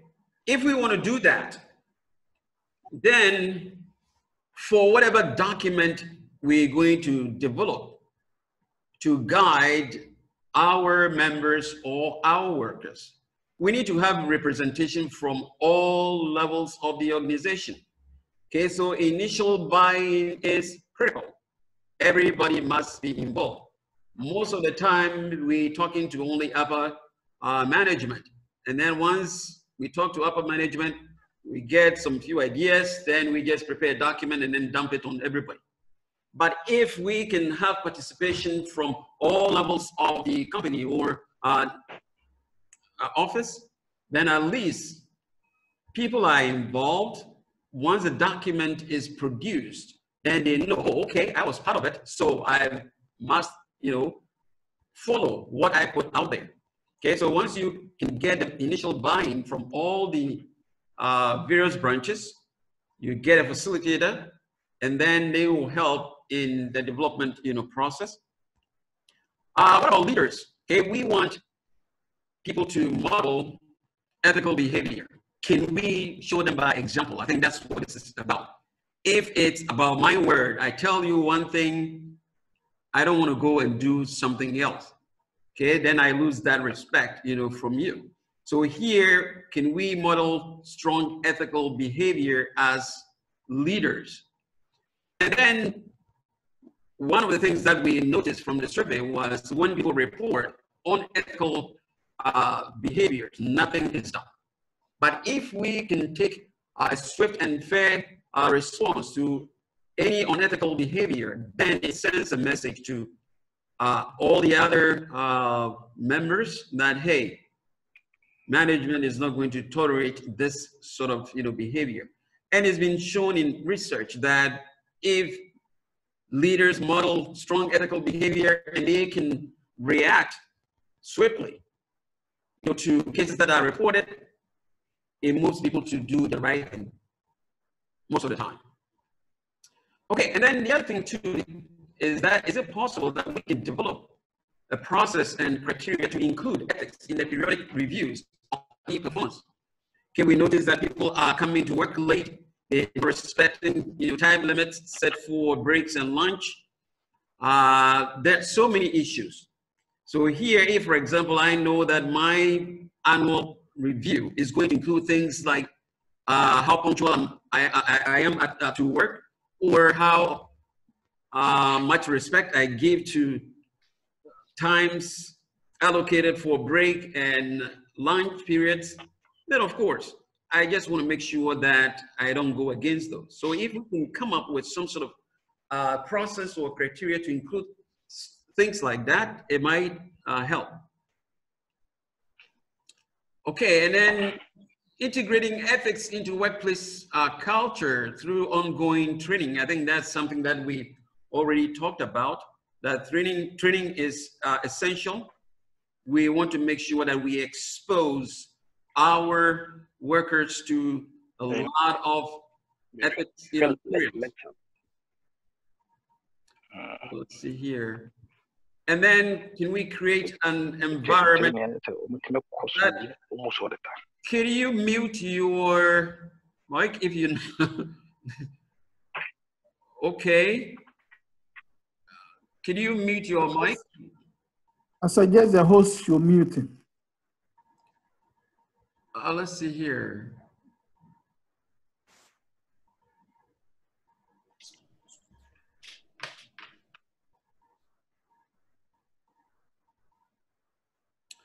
Okay, and then one of the things that we observed was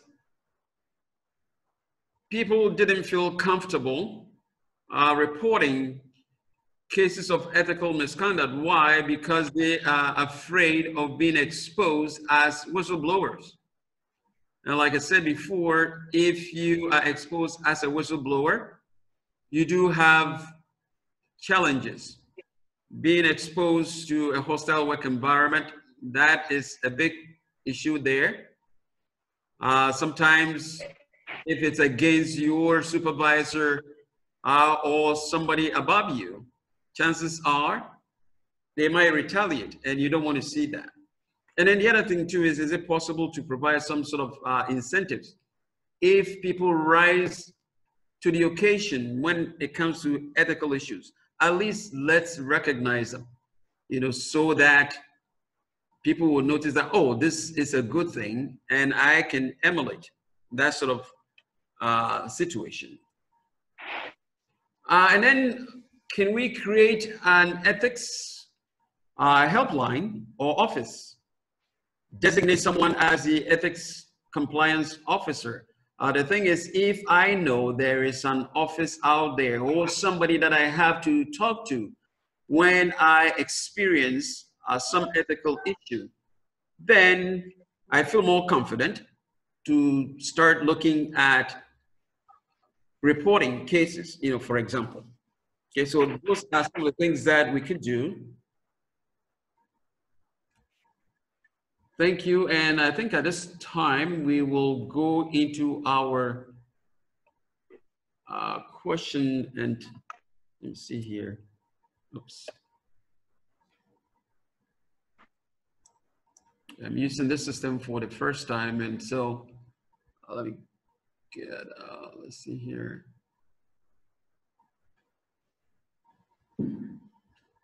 Let me get this technical guy here to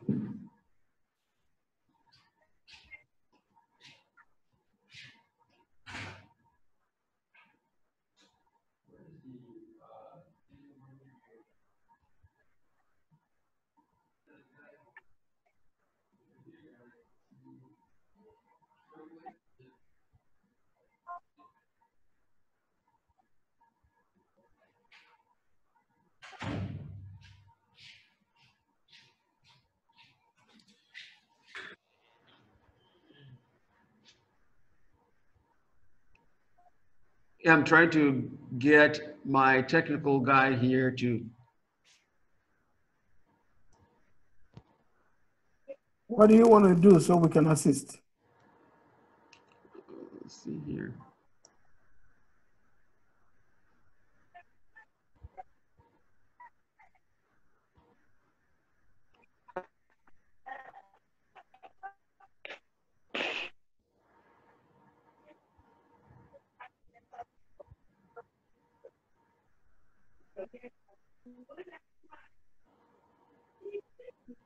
Sam, you can go to the bottom of your screen and click the share screen, and it will go off and come back to the participants. And then anybody who wants to ask a question can use the raise hand feature, and then you can let them in. Need to. I think I have to stop sharing now. Oh, I just need to go back to. That was 2A. Just go back to. Yeah. Okay. Yeah. Yeah, I think it's fine. Yeah. Yeah. Okay. Yeah. Thank you very much, Sam. I think we've spent quite a bit of time, so we'll allow for some few questions so that we can just round up this session, not to keep people too much away from their lunch period. Yeah, so if you want to ask a question, you can use the raise hand feature, which is on the chat at the bottom of your screen. If you go into the chat and you click raise hand, then it will show on those who want to speak, and then you can have the floor then. Yeah, we have Ni Okaitio. Yeah, Theo again, yeah. Yes, just a quick one. Yeah. The findings, one of them that was surprising to me was that when it came to the misuse of company resources, in terms of the use of social media and stuff like that, the private sector was the most guilty, and I find that quite surprising. Yeah, that would be something that we can look into. It's something that, can be looked into. Why that is the case, I have no idea, to be honest with you. I think these sort of results, probe. I mean, it's like it's probing into things now. Look at it, time situation there. We're reporting to work late. We're using work time to access, media platforms, spending time on the phone. That's something, it's a big study by itself. So I think this is a good start. It's bringing out things that can be, studied more.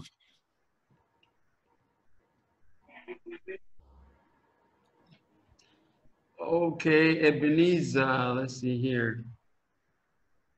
Ebenezer?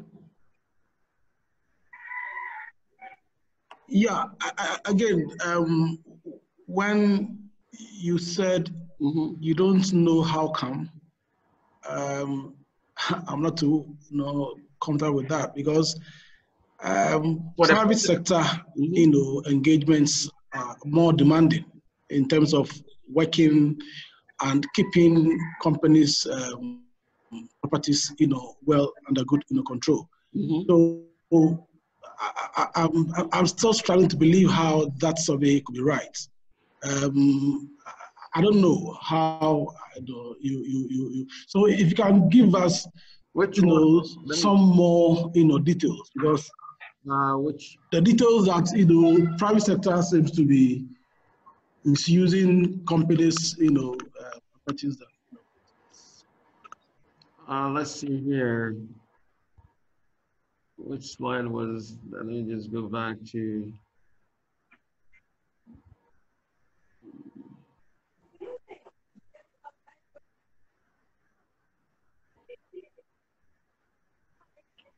Is this for the public? Let's see here. Oh, Sam, I think you were just reporting on the data set you captured. Yeah, that's all I was doing. So, but it's difficult for him to explain that. Yeah, I think that's the point. So here, if this is the information that I'm reporting, then it's something that you can go back and then look into why that is the case. That would be something, that's why I said this is an opportunity for us to dig into these results.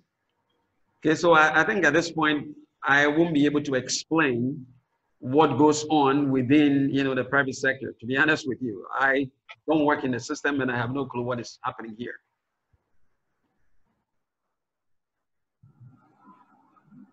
Okay, thank you. Let's see here, we have Richard. Let's see. Hello, Prof. Yeah, hi, Richard. Thanks so much for the presentation. I want to ask this question.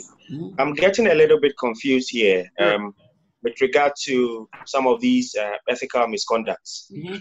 What is the limit of the GHIE when it comes to reporting these ethical misconducts? Because from the presentation, we saw that some people do not even know whether their company has a code of conduct. So if there is an ethical violation, who do you report to? Do you report to the GHIE? Because some of them are quite serious, like stealing company property. It borders on criminal business. So do you report to the police? No. So what is the limit of the GHIE when it comes to? I think what this survey is asking is for every workplace. Normally you have something called employee handbook. And within that handbook, they have their own code of ethics. Okay? And so this is a situation where you're looking at maybe a company and not the GHIE in this case. So here, this is what is happening in their own, workplaces. So at their own workplace, do they have something like that, a code of ethics? So in that case, if there's anything occurring within their company, they have somebody that they can report to. I think that's what this is all about. Just to add on to what Prof has said, at the GHIE, we have the Professional Practice and Ethics Committee, which is a standing committee of the GHIE Council that deals with public complaints. And I think we've had instances in the past when some of our members, I don't want to mention names as some people said, but it had to do with some engineers at Electricity Corporation, and the Ministry of Energy saw reason to write to the institution for us to investigate their conduct and then sanction them. And I think as part of our own rules of engagement, our code of ethics, and the oath that we swear on being inducted as members of the institution, that we have a fiduciary duty to report this kind of conduct either to our own professional body or at least through your governance system where you work. And if you feel that your governance system is not dealing with the issue to your expectations, you can always fall on your professional institution. We are here to give you a backup. We are here as the welfare. We have a welfare committee. It's part of the engineers' welfare as well. If you are being pushed to do things that are ethical in your workplaces, and because of fear of being victimized or promotion-wise and other things, you can quietly come to the institution and report that matter to us, and we'll take it up. And it's a big institution. We have close to 11,000 members, and our voice will carry some pressure to bear on whoever is inflicting that kind of pain on our members. So we have both the Professional Practice and Ethics Committee, and we have a Welfare Committee. So it may straddle the two committees, and you're welcome to come to the Secretariat and make those complaints. So it will depend on you, the members, to be frank, honest, and be abiding by the oath that you swear as engineers. The engineer's pledge is not something that you read only on your induction day. It's something that should guide you through your professional career. And I would advise all of you to continue to go back to the pledge and read it. If you don't have copies, you can email the Secretariat. We can send you copies for you to read again. And perhaps maybe we should even put it on the website. Yeah, but I think what the ED is indicating, you have to start at your own workplace. Your own workplace, they might have somebody to report to on ethical issues. If that doesn't work, you try it 1, 2, it doesn't work, then that's when you step outside and then look at what will be the next agency that I can take my case to. And so here, if this is engineering related or that violation is against a member, then you can come to the institution and then file that complaint. But you have to start in your workplace. Yeah, thank you very much. I think I'm okay with that. I don't see any more hands. No. Hello. Hello. Yeah. Please, my name is Zipporah. I'm a guest here. I'm a student. Okay. Okay, that's fine. That's fine. Please, I wanted to ask a question. No, it's just I just linked it this way. I was thinking that since students are going to graduate and be professionals, why don't we start sometime the training from the tertiary? Then when they complete, they know that this is what happens in the professional world, because even sometimes when programs are being organized in the tertiary institution and it's not really entertaining, students don't really find it the need to maybe read something. Just as you said, how people are saying that you don't even know that something like that is even available because they don't find it very interesting. So I think that there should be a need where students are supposed to know that if they go outside school, this is what happens, and they have to take note of that. And secondly, about the office where you said there should be someone you report to, I think that if they should make it more private, more like a media or platform where people report such cases, because it would be very funny if there is an office and someone is entering. Everybody thinks that maybe the person entering is going to say something to whoever is in charge. And as a result, they're going to call the person a whistleblower, even if the person went there for another particular reason. Yeah, that is what I was thinking.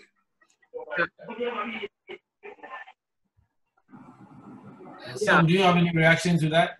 Yeah, I mean, you're talking about me walking into a building and then somebody thinking that I'm going to... I think what she meant was that if there's a designated office in an agency and say this is the ethics office, yeah, or this is the ethics compliance officer, anybody seen walking into that office is seen as a whistleblower is going to grass on someone. You know, I think she has a point. You know. Because the only thing that may take you into that office is to go and report some misdemeanor of assault. So it's something perhaps we can all think about. Yeah, we do have them. So maybe I was thinking, you know, differently. We do have them. Students can go. We have, you know, places where if I have ethical issue, I can just, there's a helpline too. So you don't necessarily have to go there. You can take the phone and then call that a place and then put your complaint there. Talk to somebody and then they will tell you, set an appointment with you. So you can call. That's one way to do it. But I get it. Oh, okay. I'm not saying that as students, we're going to report some. That's not what I'm saying.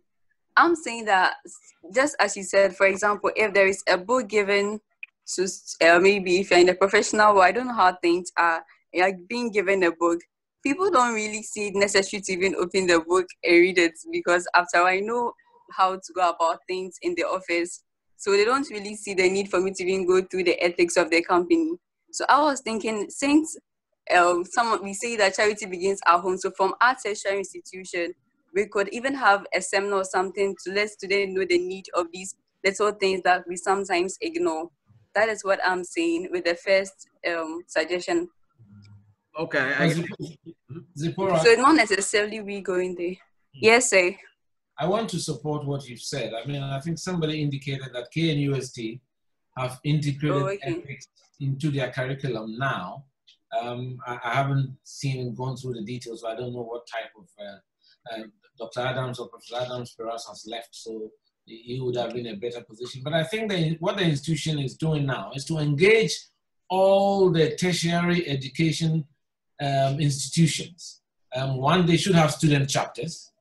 And we've written to them since last year, all the engineering education tertiary institutions where they provide engineering courses, so that they can revive their student chapters.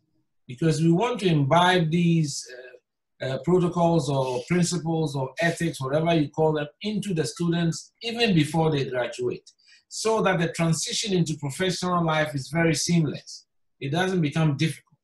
And because engineering is the only profession where you have a lot of members who have finished and continue to practice and are not even professional engineers. They have not been chartered as professional engineers with their own stamps to do their work. And some have practiced for 20 years, 25 years, although we have an engineering council law, a law that debars that kind of practice. You know, all the lawyers, as soon as they finish, on the day of their being sworn in as lawyers, they sign in to the Ghana Bar Association to become members right there and then.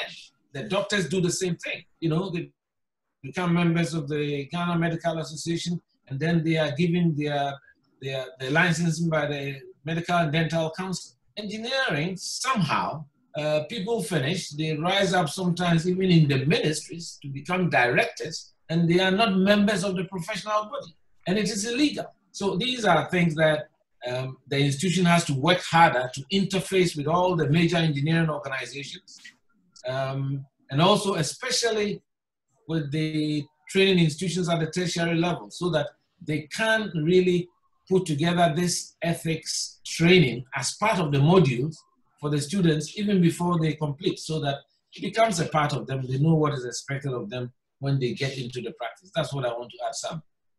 Thank you very much. Yeah, I think that's the whole idea. If we can start, you know, from the tertiary institutions, like you said, I mean, we do the same thing. And that's why I said I teach a course, you know, to college seniors. So before they come out, they know what to expect, you know, coming out of the system and then joining the professional body. Okay, let's see here. We have Helen. Yeah, Helen. Yes. Yes. Good afternoon, everybody. I think I heard you ask about what we do at KNUST regarding ethics. Mm-hmm. So I just want to give a brief idea of some of the things that are touched on. Okay. So, for example, look at moral framework, look at moral reasoning, and codes of ethics in general. You know, what is the use of the code of ethics? What are the benefits, and so on and so forth. And we look at safety issues.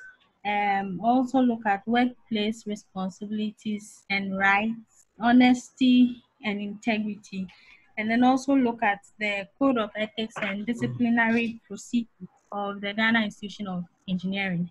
And then in addition to that, we also look at codes of ethics of other institutions outside Ghana. So in a nutshell, that is what is done. I see. Engineer Japon, do you have anything to say on that? Well, I think maybe we have to mainstream that a bit more. Share some of the best practices elsewhere. Let's look at what you do in America, for instance. Let's look at the contents of the ethics course, and perhaps you interface with the likes of Professor Adams and the other institutions around, see whether we can have some alignment so that we give them some more detailed training on that before they graduate.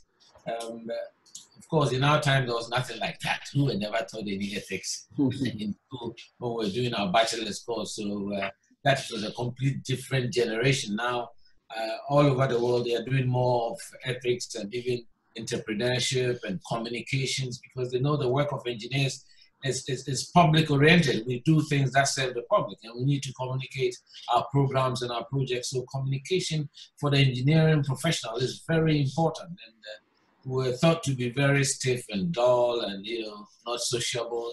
It's one aspect that the institution wants to work on to improve the soft skill set of the engineers. And again, we are trying to, as I said, migrate a lot of the seminars onto these kind of platforms so that we can improve the skill set and the soft skill set of the professional engineers.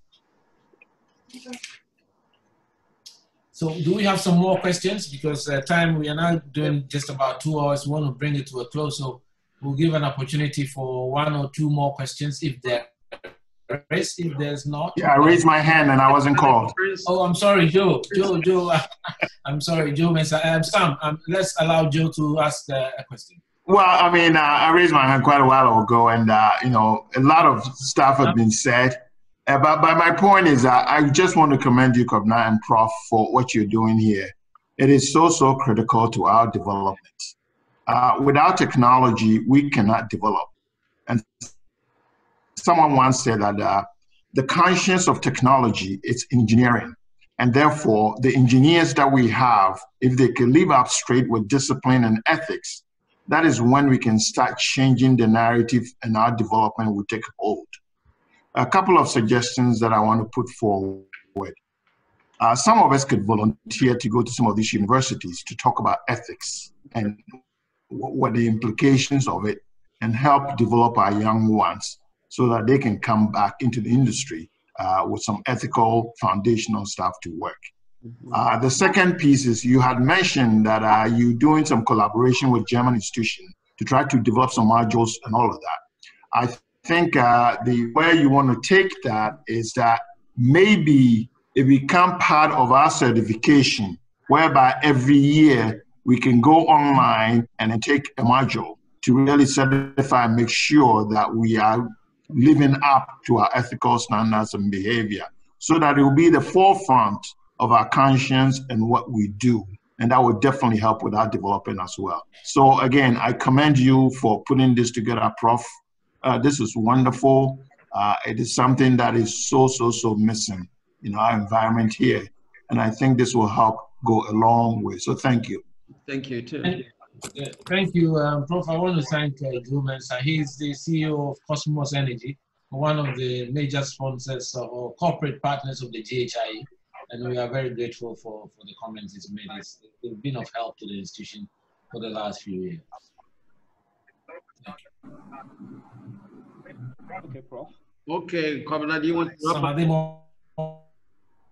any more hands up? I can see. Yeah. Friends, I'm back on my second point that I highlighted on that you said I had kind of jumped the gun a little bit. I'm very glad we are talking about the morality associated with our profession. But I'm also trying to sway the conversation to other aspects that we have to look out for. When I was in Ghana before leaving for my postgraduate studies, I remember we had a series of lectures concerning the legislative instrument for the Engineering Council Act. And then I also saw that we had, as an institution, we had a powerful role to play in terms of restructuring courses and giving accreditation for engineering courses for all our tertiary universities in the country before leaving. And I think there's an opportunity like we have as an institution to look out to introduce ethics courses into our tertiary institution. We have the mandate to do that. I don't know how far the LI had gone. Because while I'm studying, we have what we call a comprehensive record book for all graduates and postgraduates. And then it's like you attend a 4-hour lecture during the semester. You could go about 4 times in a year, and you are required to go a minimum of 6 before you be giving your final certification, which is part of the academic structure of the institution that I'm in now. That is the first aspect. The second aspect is also, I wanted to touch on the environmental factors I earlier raised on.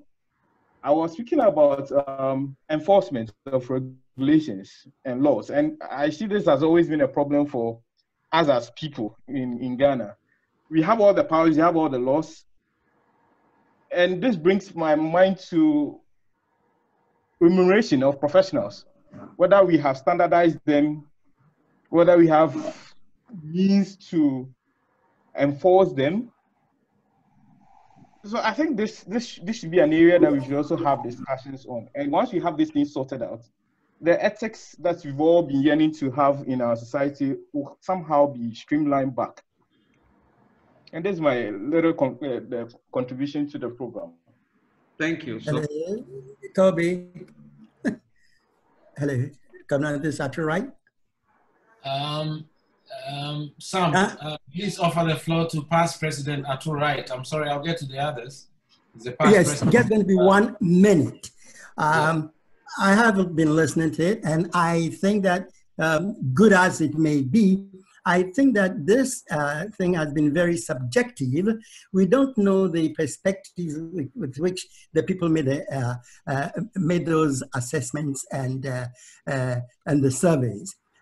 I believe, and I think that if we want to talk going deeply, it might take too much time, but I would just say that I think that this ethics education must go through the whole of, if we call education, then it must go through the whole education right from the start, because what we are calling education is not just knowledge acquisition or teaching and learning, but it must have two components. That is the content, which is the teaching and the learning, and then the another component or vector, which I call the direction or relevance, or that shapes how you're going to use that education, because the content is a raw material that you have in your hand. If you don't have ethics, if you don't have a direction, let me give you a simple example. You can teach two people how to make security safe. One will use it to build a very good security system for a bank. The other one will use the same knowledge to break into that security system. Okay, so that is the different value systems that they have. And so if we are going to talk about ethics in engineering, it must be done within the global concept of a country or whatever. And it must encompass a whole lot of things, including culture, the security, what do you call it? All kinds of things that are not just the raw engineering content, but other things that together then will form education, because education is not merely acquiring knowledge, but it's shaping the perception of the individual. It is the total education that will determine the direction you want to go. You may know how to build a road, but if you don't have a direction to wherever you want to, the destination, then the road will lead you to nowhere. And ethics plays a very important part in that component. So I think that I would like to discuss this further with you in there. And we thank the professor by starting this whole scheme and highlighting awareness and making us all enthusiastic about contributing to this discussion. Thank you. I think that is the whole point. We wanted to generate, interest, so we can start a conversation, and then together we will be able to lay out where we want to go, with this, and then such that our society will be ethical. That's where we want to be. So here is a process, and I'm glad that the conversation has started, and we have people like you coming in and then providing input. We do appreciate it. Thank you so much. Well, just to add on to Sam, I think it is a sad commentary on us as engineers, and we have to be honest to say that under 5% of our membership even responded to these questionnaires. We have to be a lot more engaging with our profession and our professional body as well. Of course, and so maybe you may take the study or the reports of the results coming out of the survey with a little bit of, I wouldn't say a pinch of salt, but because it's a small sample. Perhaps if we had maybe 2,000, 3,000 members responding to the survey, we would have gotten a much truer picture of what is happening around this subject and around the country as well. So I think all of us here today, and today, fortunately, we've had about 127. That was the maximum I think we hit. It keeps going up and down, which is still well below what I think we can get, because we had provided for at least 500 participants for this one. And so we want to be advocates to our other members, and we send the communication and correspondence to every one of us, So we want to expect our people, our members, to be more engaging with their own institution, and I'm sure we'll get there. Gradually, as Professor Ofori said, Professor Abibio said, these are baby steps, so it's a good first small step, and we think we do better. Sam, let's take the last three from Frank Dunu, Mark Zuta, and Albert Banahene and bring this to a close because we didn't want to go beyond 2 hours. We have to keep the time in there. So Frank, if you can let Frank speak up, ask this question. Prof, thank you for the very informative lecture. Your survey addressed issues on disclosure of information. But the reality is that in most of the institutions, both private and public, they don't actually allow employees to sign a non-disclosure agreement when they are employed. Again, they don't also classify their information and make it clear as to what is material information, what is material non-public information, and what is material public information. Okay. This leaves most employees confused and then also not drawn. Yeah, that's a good point. Want to know when he's actually approaching a situation, please.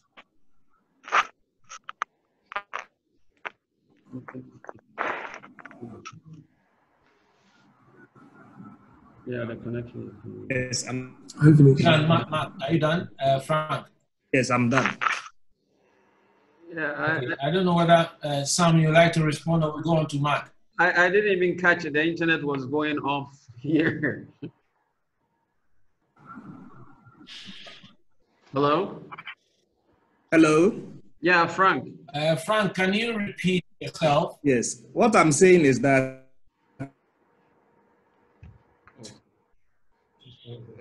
when employees are employed, most of them do not sign non-disclosure agreements with the organizations that employ them.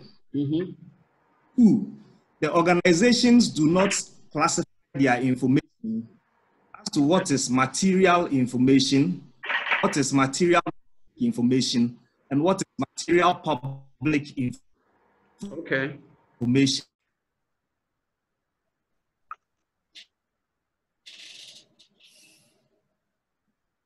Sam, was that clear to you?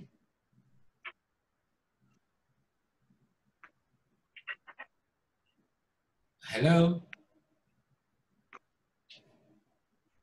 I think it's Sam.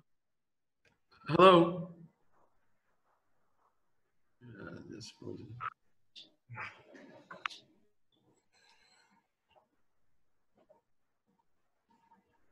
Yeah.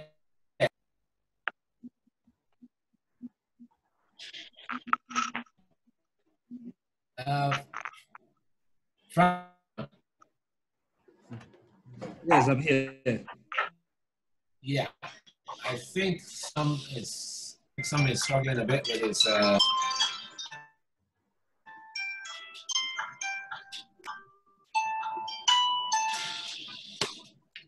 Can we take the question from Mark and then we'll see Frank will respond to you, okay?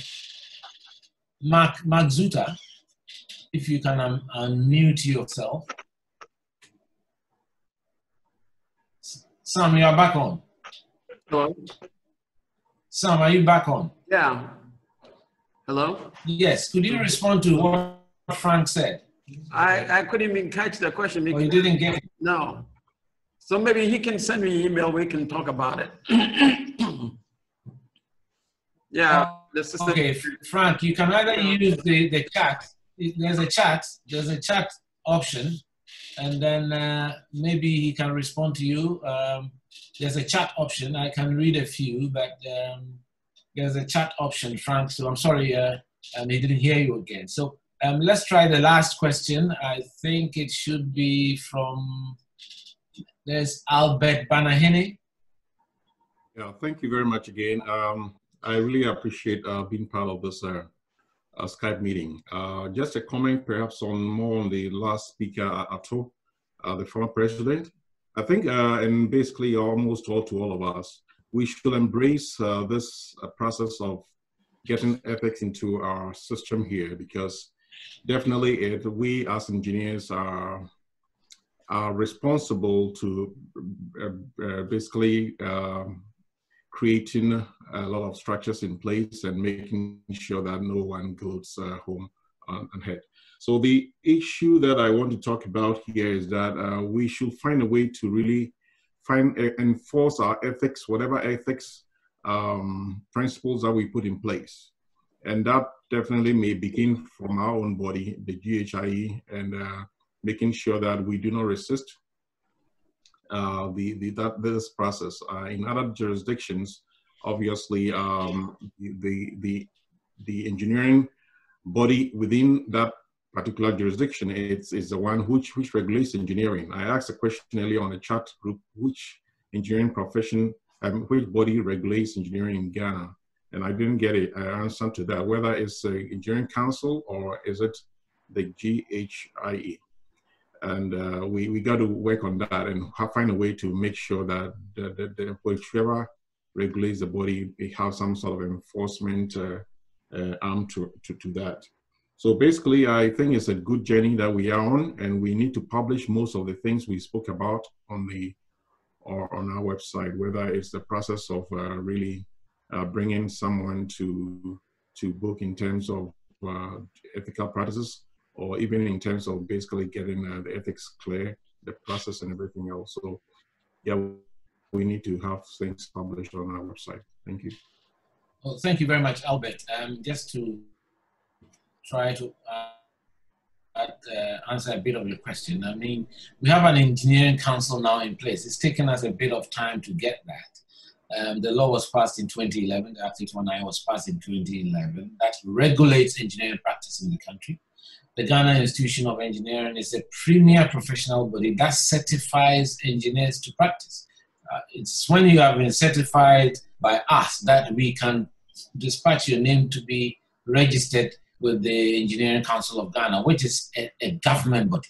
Ours is a non-profit, not-for-profit, non-governmental organization, and it's a professional body that is registered under the Professional Bodies Decree of this country. So again, we are working on the regulations. It took us a bit of time with support from BUSAC. We've conducted quite a number of stakeholder meetings in Tamale, in Kumasi, in Takoradi, and twice in Accra. And so we've prepared the LI, or the regulation, not an LI yet, gone through the ministry responsible, which is Works and Housing, which oversees all the built environment. And then through the Works and Housing Ministry, presented to the Attorney General's office for them to have a look at it. And it's now in Parliament. It's now in Parliament waiting parliamentary scrutiny. So we do hope that it can become an ally pretty soon, in which case then the teeth that it needs to be able to ensure that the right things are done will be available to all of us. But in the meantime, the institution, as I said, has a professional practice and ethics committee. And so anybody who is a professional engineer, who is a member of this institution, is duty bound to respect our ethics and work according to the rules as we know it and according to the Engineers Pledge as well. May we take the last one from Nana Sapong. Nana Sapong. Yes. Hello, good afternoon. Thank you. Unfortunately, I missed the first part because when I was trying to join, I was told that the class was full. So I'm not sure if the question I'm about to ask has already been answered. But as we rightly mentioned, engineers or civil engineers play a very critical role in the development of infrastructure in Ghana. What I want to find out, I'm particularly base my question on roads. In most of the time when we construct roads, it's believed that we have engineers doing the supervision, even if we have a contractor who has been contracted to design the road. roads have a lifespan, and they have a certain, they have a time frame that you have to do maintenance and stuff. But unfortunately, what we find in our society is that after a few, I don't know, maybe a year or 6 months, we see that the roads are not in the best shape that they're supposed to be, causing potential harm to the road user.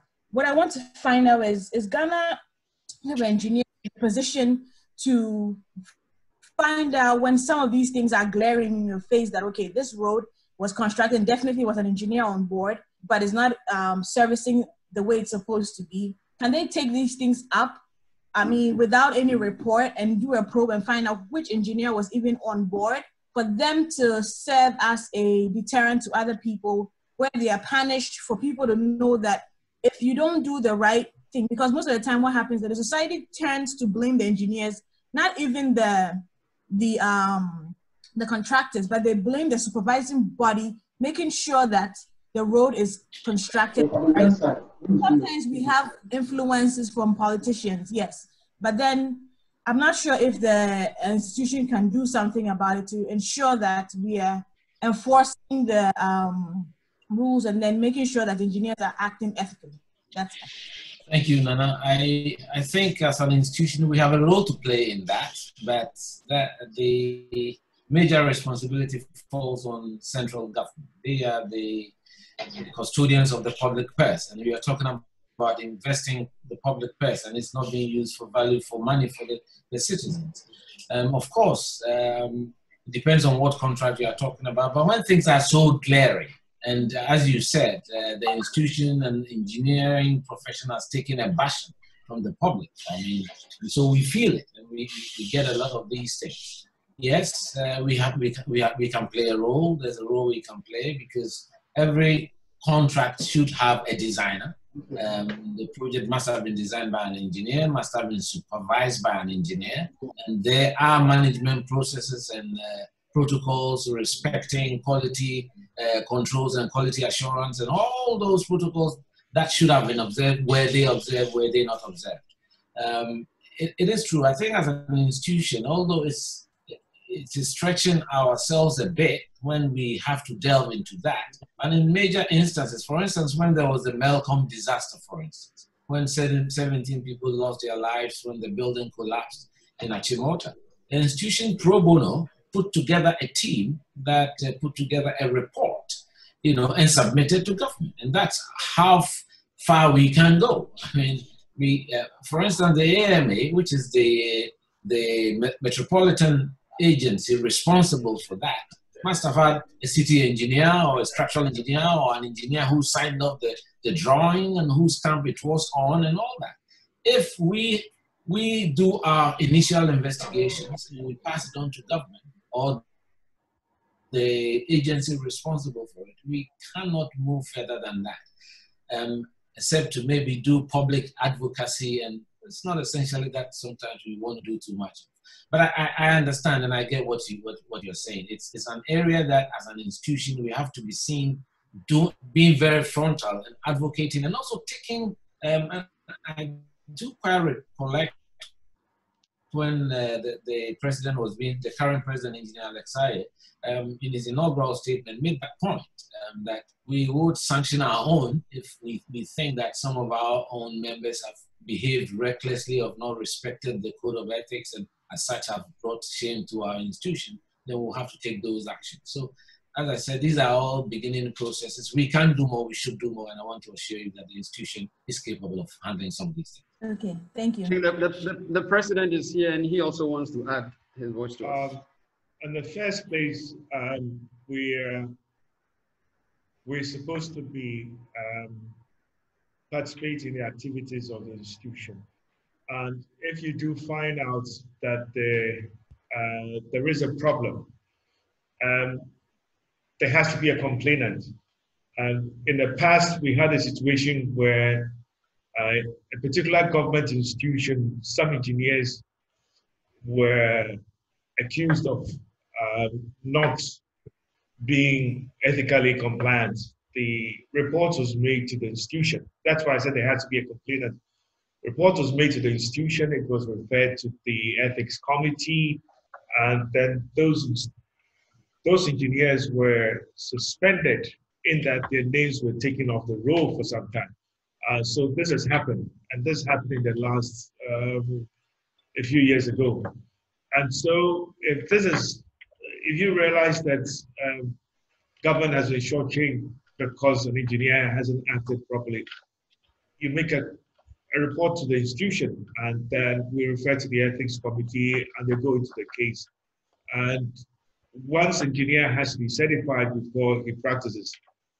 If he's suspended, then it means that he cannot practice, and then he may lose his position in his workplace.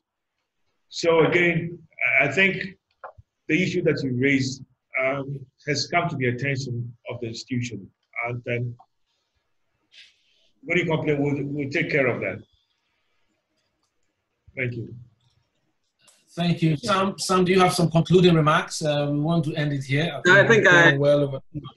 I will take this opportunity to thank all of you for participating. And I am very thrilled with the engagement.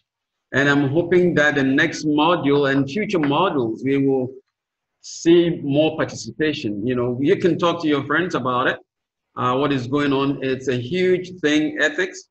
And I'm glad that we've taken the initiative to start looking at it. And I look forward to seeing you participating in the next module, which probably will be next week. Thank you. Well, so fellow colleagues, engineers who are on this platform, on behalf of the Council and President of the institution, I want to thank all of you for participating. As I said, these are difficult times for all of us in view of the public health nightmare we are all experiencing currently. We hope that all of you stay safe. We know that a lot of our members are working very hard, trying to keep the essential infrastructure working and in place in certain places. They are exposed to difficulties, and we want to support all of you. So thank you very much for joining this, and as I said, we'll engage with you and send you correspondence to the next module and other. We are likely to have another discussion like this on emotional intelligence and other aspects of life that we think impacts on us as engineers. Thank you very much. Thanks, and bye-bye.